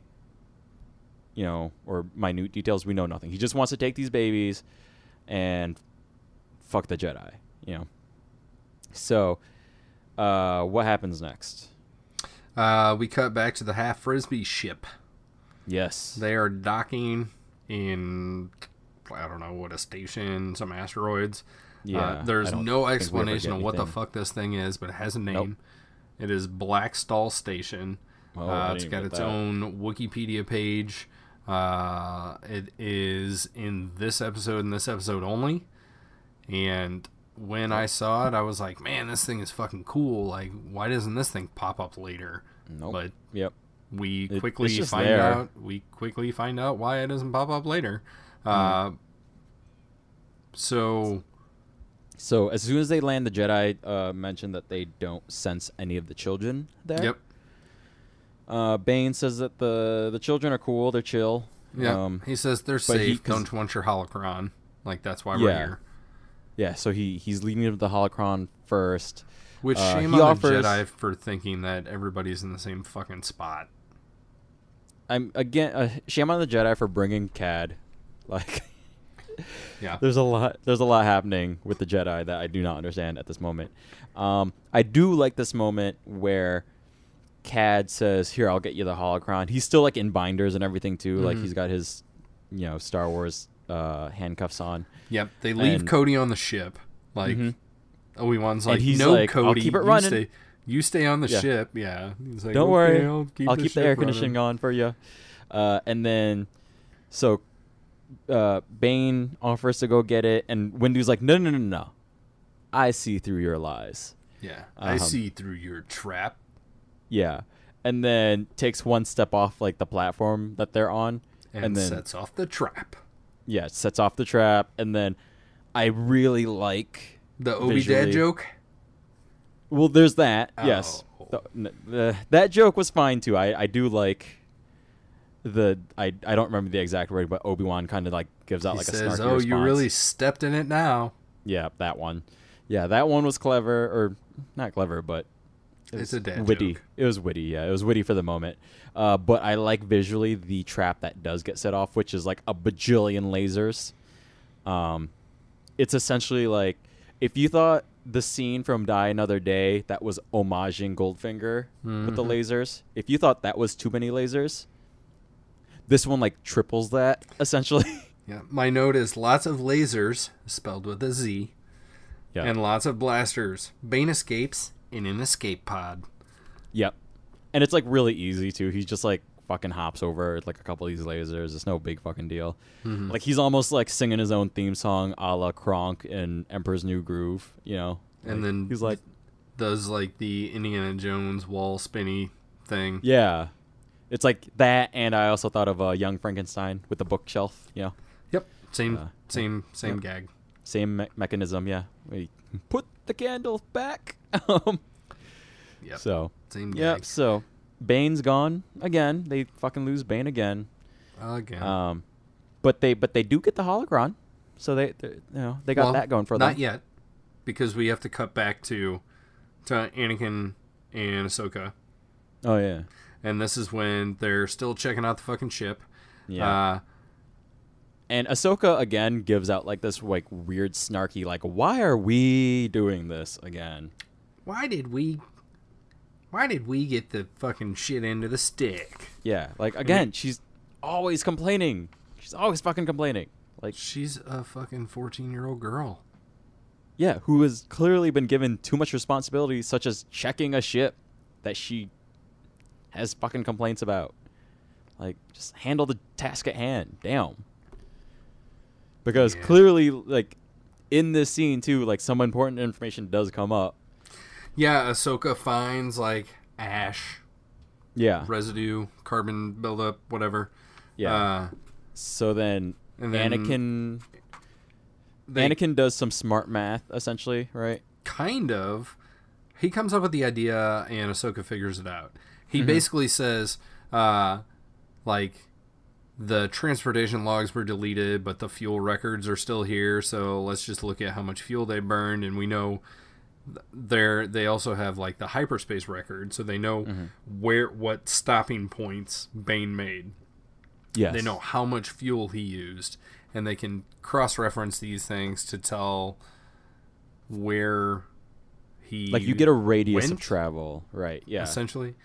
I don't really know, because if they know where he stopped, they know where he stopped. So like, there's only like 6 fucking places he stopped, and 3 of them they've been to. Yeah. So And then, like, they point out, they're like, well, why did he stop at Mustafar? That's kind of out of the way. right, yeah. Anakin says, "Oh, I do want to bring one thing up. Like, he comes up with the suggestion, like, we'll cross-reference fucking fuel charts with hyperspace drop-off points or something." And Ahsoka's like, "Wow, that's a great idea, Master." And Anakin's like, "Yeah, it's an old Jedi trick. We use it to pick up smugglers." And I'm like, "What the fuck?" Yeah, I don't. No, it's edit this line. I don't. Yeah, I don't know why Jedi are concerned about smugglers This is at all. I agree. It was a weird point to bring up. It's no. No. Yeah, All I can agree. say is no. I agree. So, anyways, they figure out that Mustafar was one of the stops. Yep, they figure out Mustafar was one of the stops because Anakin says, "Oh, well, maybe he stopped there for fuel," because Ahsoka's like, "No, there's no kids on Mustafar," and Anakin says maybe they stopped there for fuel, and she says like 6 systems out of the way though, so They're like, bingo, okay, let's head there. Yep. Now we cut back to Mace and Obi-Wan. Obi-Wan's picking up the fucking holocron. There's more lasers. There's more blasters. There's more fucking everything. Obi-Wan grabs the holocron and boogies back to the door. I feel like picking up the holocron set this door in motion. We have a total Indiana Jones thing going on. That door would have stayed open. The exit was free. You could turn around, walk out the exit, but you can't get the holocron. You grab the holocron, the door's closing. You're gonna get made dead by the lasers and the lasers and the lasers and the blasters. Right. Obi-Wan's prepared. Grabs it, hauls ass, hops a couple lasers, out the door. Mace does a little bit of fighting and a really overly long barrel roll to get out of the door. And of course he drops his lightsaber and then does a little Force Indiana Jones thing under the door. Got his lightsaber all set. They essentially stand up and they're in the fucking ship. And then Obi-Wan's like talking shit to Cody like, any day now. Like, you're lucky that fucking Cody was there with the ship running, man. Yeah. Like, why you gotta talk shit to him? Like, you should be like... Because also, like, at the time, there was no reason to keep the ship running, right? Nope. Other than that they sensed that it was a trap, but really, like, there was no need for it to stay running. Nope. You know? Just to waste fuel. Yep. So you gotta stop at Mustafar 6 systems away. Yeah. So, so they blast off, and then... Blast off. It's party time. Yep. And the thing blowed up. The thing, Blackstall Station is no more. Yeah, it just self-destructs. There it goes. As quickly as it came into our lives. Mm-hmm. All right, so then we end up on Mustafar, correct? Yep. Next thing we're on Mustafar. Take us home. What's going on now? One of the droids tells Sheevil, because Sheevil's still in holoform here. He's been hanging out doing that for a while. Sheevil says, a ship is coming. Move the kids to facility number 2. This place is not safe. The droid says that the ship is coming, but it's not Bane. Yep. So then Sheev is like, get the kids out of here, take them to the second station. This one is done for. And to essentially like shut down this facility as well. Right? Turn off the gravity supports, let this building sink into the lava. That's going to burn up his lab, so there's no evidence, right? Yep. The droids protest, ask why. The Twilight lands. Anakin and Ahsoka, like, in R2, really, head down this long-ass ramp, and she's like, is this the right place? There is some really, really, really nice, like, subtle ash, like, floating around in the foreground and background and stuff. There's nice, shall we call it, atmospheric animation to this place. Yes. Yeah. There's some layering happening, That caught my eye. I wanted to bring it up. Ahsoka says that she senses the dark side. I got 1, 2, 3, 4, 5 notes here. She doesn't like it. She hears a cry. She finds the lab. The droids are hiding in the dark, and then they use these little babies as human shields. Yep. Ahsoka heads for one. Anakin heads for one. How lucky they are that there's only 2 kids here, and that Yoda didn't give a shit about one of them, and they stopped one from happening. So that's good. They got some kind of shenanigan fighting against these droids, I guess you could call it. Yeah. So they're trying to both fight these droids and, protect and save the children, which is difficult when the droids are using the children as shields. So Anakin does call out, like, be careful of the children, and Ahsoka's like, yeah, duh. Which I just thought was a weird thing to say when your whole mission directive up to that point is, rescue the fucking children. Right. So that happens.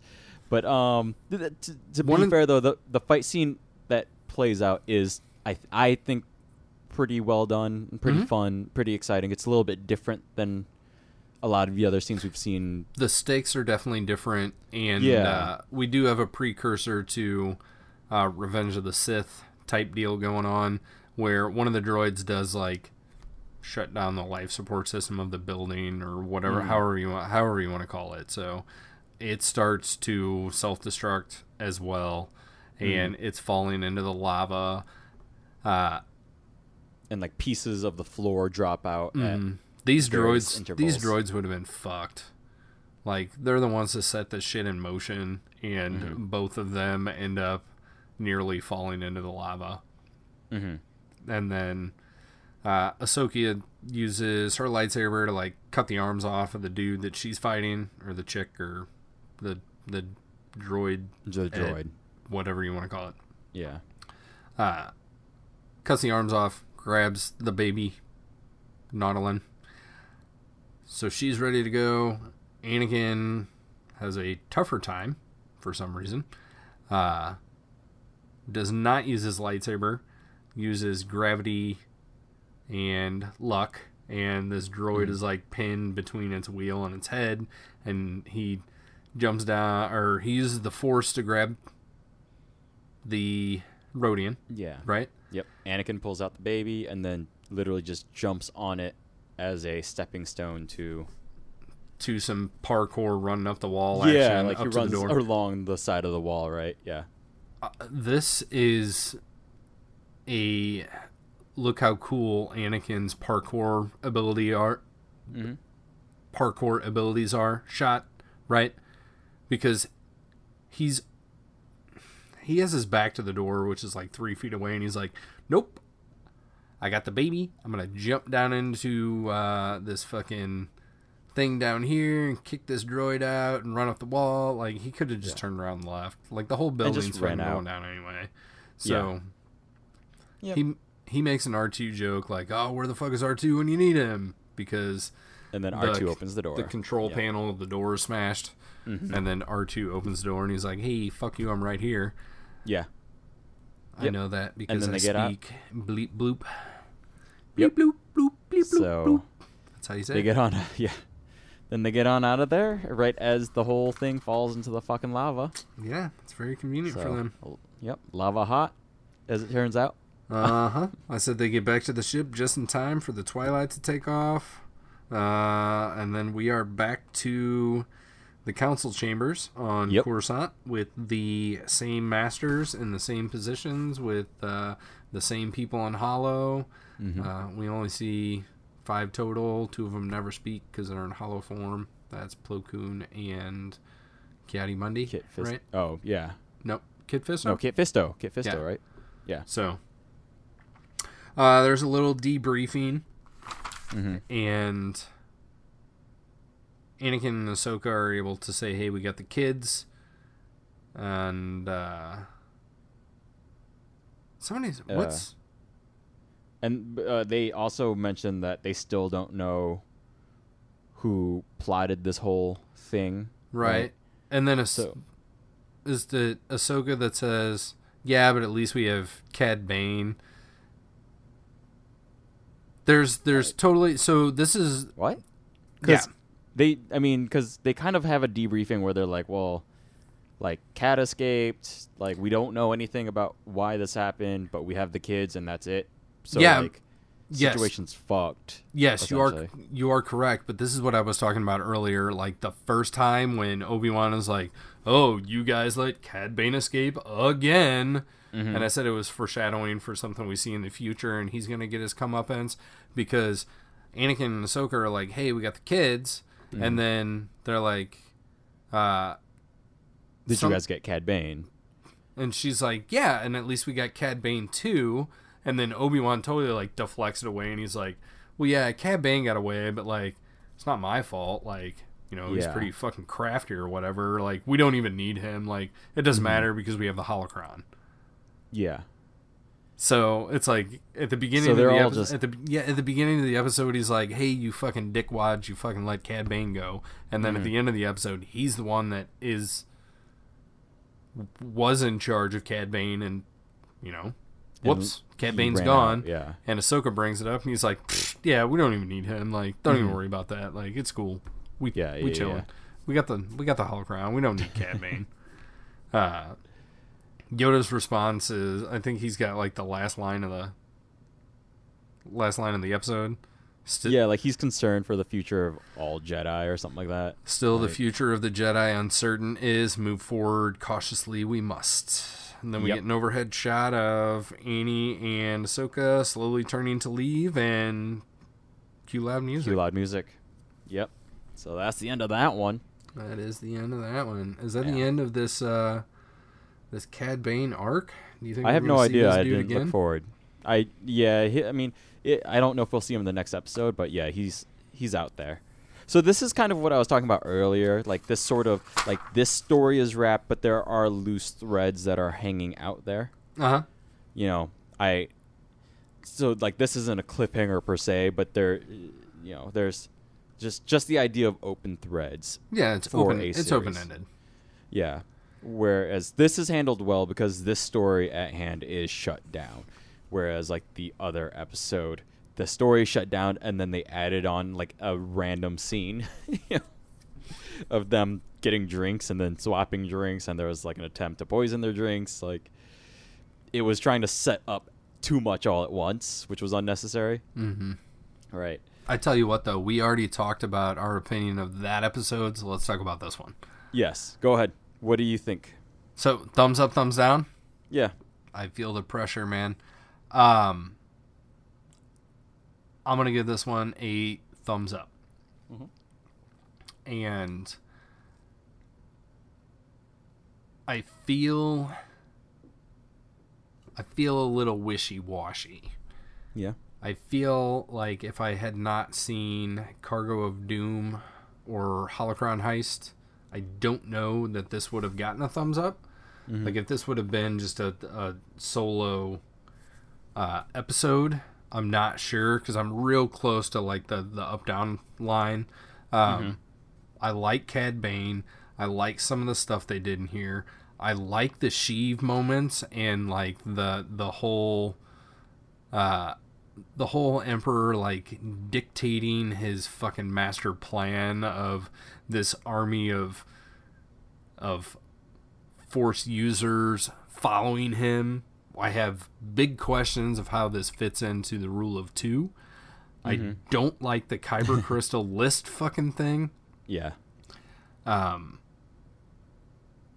love how crafty Cad Bane is because like the whole time he's fucking dealing the cards. Mm-hmm. He's allowing a couple Jedi Masters on the Jedi Council to think that they have fucking tricked him, but he's got the upper hand the entire time. Yeah. I love Cad Bane's character. I don't like how he didn't have holes in his cheeks, but overall, this is a good third part to a 3-part thing. I wasn't real pleased with the second part. However, the interplay between the way that the last episode ended and this one began and the overall thing, I gotta give this one a thumbs up. That means for me, I am, I guess, 3 up. I thought I gave the last one a thumbs down. No, you gave the last one a thumbs up. Yeah, I remember that. How about that? Yeah. So I'm 3 for 3 on this one. I think I was went 2 for 3. Up and then down, right? Is that what I did? You did? Up and down? Mm-hmm. All right. Well, for me, I agree with you. And yeah, my thumb is down. Okay. Pretty much for the same reasons? Almost. Yeah, it's like I do like a lot of this episode. I do like how it flowed to most degrees. The reason my thumb is leaning down is that there's still, from a story perspective, just a few missteps that happened that were big enough to just bother me, from saying like, yes, this is a good episode, right? Mm-hmm. So just the way that the episode started, I think it started okay, and then it kind of separated itself into like that plot A, plot B thing that kind of happens, but Yeah. it just kind of then it didn't hold together as well. I can totally agree with you because I feel like the last handful of episodes were coming dangerously close to trying to cram too much stuff into these episodes. Mm-hmm. This adventure of Cad Bane and like going to his asteroid M, you know, force base or whatever the fuck you want to call it, right? Mm-hmm. Is nice. This other thing with like the kids, I feel like those are two separate things. I feel like the kids and the Holocron are two separate stories, and I think that with the ambiguity of whatever the fucking Cargo of Doom was, I think we could have restructured this 3-part story arc a little bit differently and came up with a better outcome, perhaps. Yes. I mean, I gave it 3 thumbs up, so overall I liked it, right? But when we're looking at these episodes and breaking them down, we've had a handful in the past couple of months that are dangerously close to just having like things put in because it's like, oh, wouldn't it be cool if we had Mace Windu do this fucking awesome Indiana Jones like roll under a door and then he's got to like use the Force to get his lightsaber, so then we have to like concoct this scheme to fucking get him in the situation to pay off the thing. Right. Yeah, like those moments aren't earned at all. Like they aren't earned, right? Like they are ideas, and then they structure things around the idea, and you feel every sense of that. Right. And that's what I mean by just the messy story structure that I can definitely see. Now, by no means do I think this is a bad episode, but I think if an episode is neither good nor bad, you know, like you have to earn being good, and you have to earn that thumbs up. Does that make sense? I totally feel ya. Like I said, I was right there on the cusp. And like overall, I think this, from an entertainment standpoint of this episode, I think it was generally fine. Okay. You know, but I think if needing to make judgment on it, I'm just indifferent about this episode, if anything, right? Okay. I will say that for this 3-part story arc, we get 4 thumbs up and 2 thumbs down. So give it a watch. Yeah. Right? Yeah, like I you know, like and for this one especially, I'm again glad we had the split delineation, you know. But like I think the last episode I had a lot of problems with. This one it's fine, you know. Like I agree, Cad is fun. Cad is a lot of fun. No, Cad is fucking awesome. Yeah, Cad is awesome. You know, there's fun moments with Lauren. But again, like it's, and then like, but it's the weird thing with that weird characterization of Obi-Wan fucking yelling at a victimized mother, like, right? Like, oh, he uses the fucking Force on her. He's got to give her some Force suggestion. Like her kid just got fucking kidnapped, and he's gonna just start yelling at her like it's her fucking fault. Like, come on now. That brings me to a question. Yes. What happens to these 2 kids? Are they returned back to their family just to be re-abducted by the Jedi later? Or, I guess so. Yeah. Or do they just stay at the Jedi Temple and then, like they send? No, I'm sure they're returned back because you need over there to be like, hey, it's cool. Like we got them. Like the bad dudes didn't get them, but the good guys did. So thumbs up. Again. Because you need like full permission before the Jedi aren't just taking the children, right? I call bullshit on that one. I think they are. See, then that goes back to my thing earlier of how I'm feeling. The more I learn about how the Jedi work, the more uncomfortable I am with the idea of the Jedi in general. I think some of these kids are snuck away in the dark of night.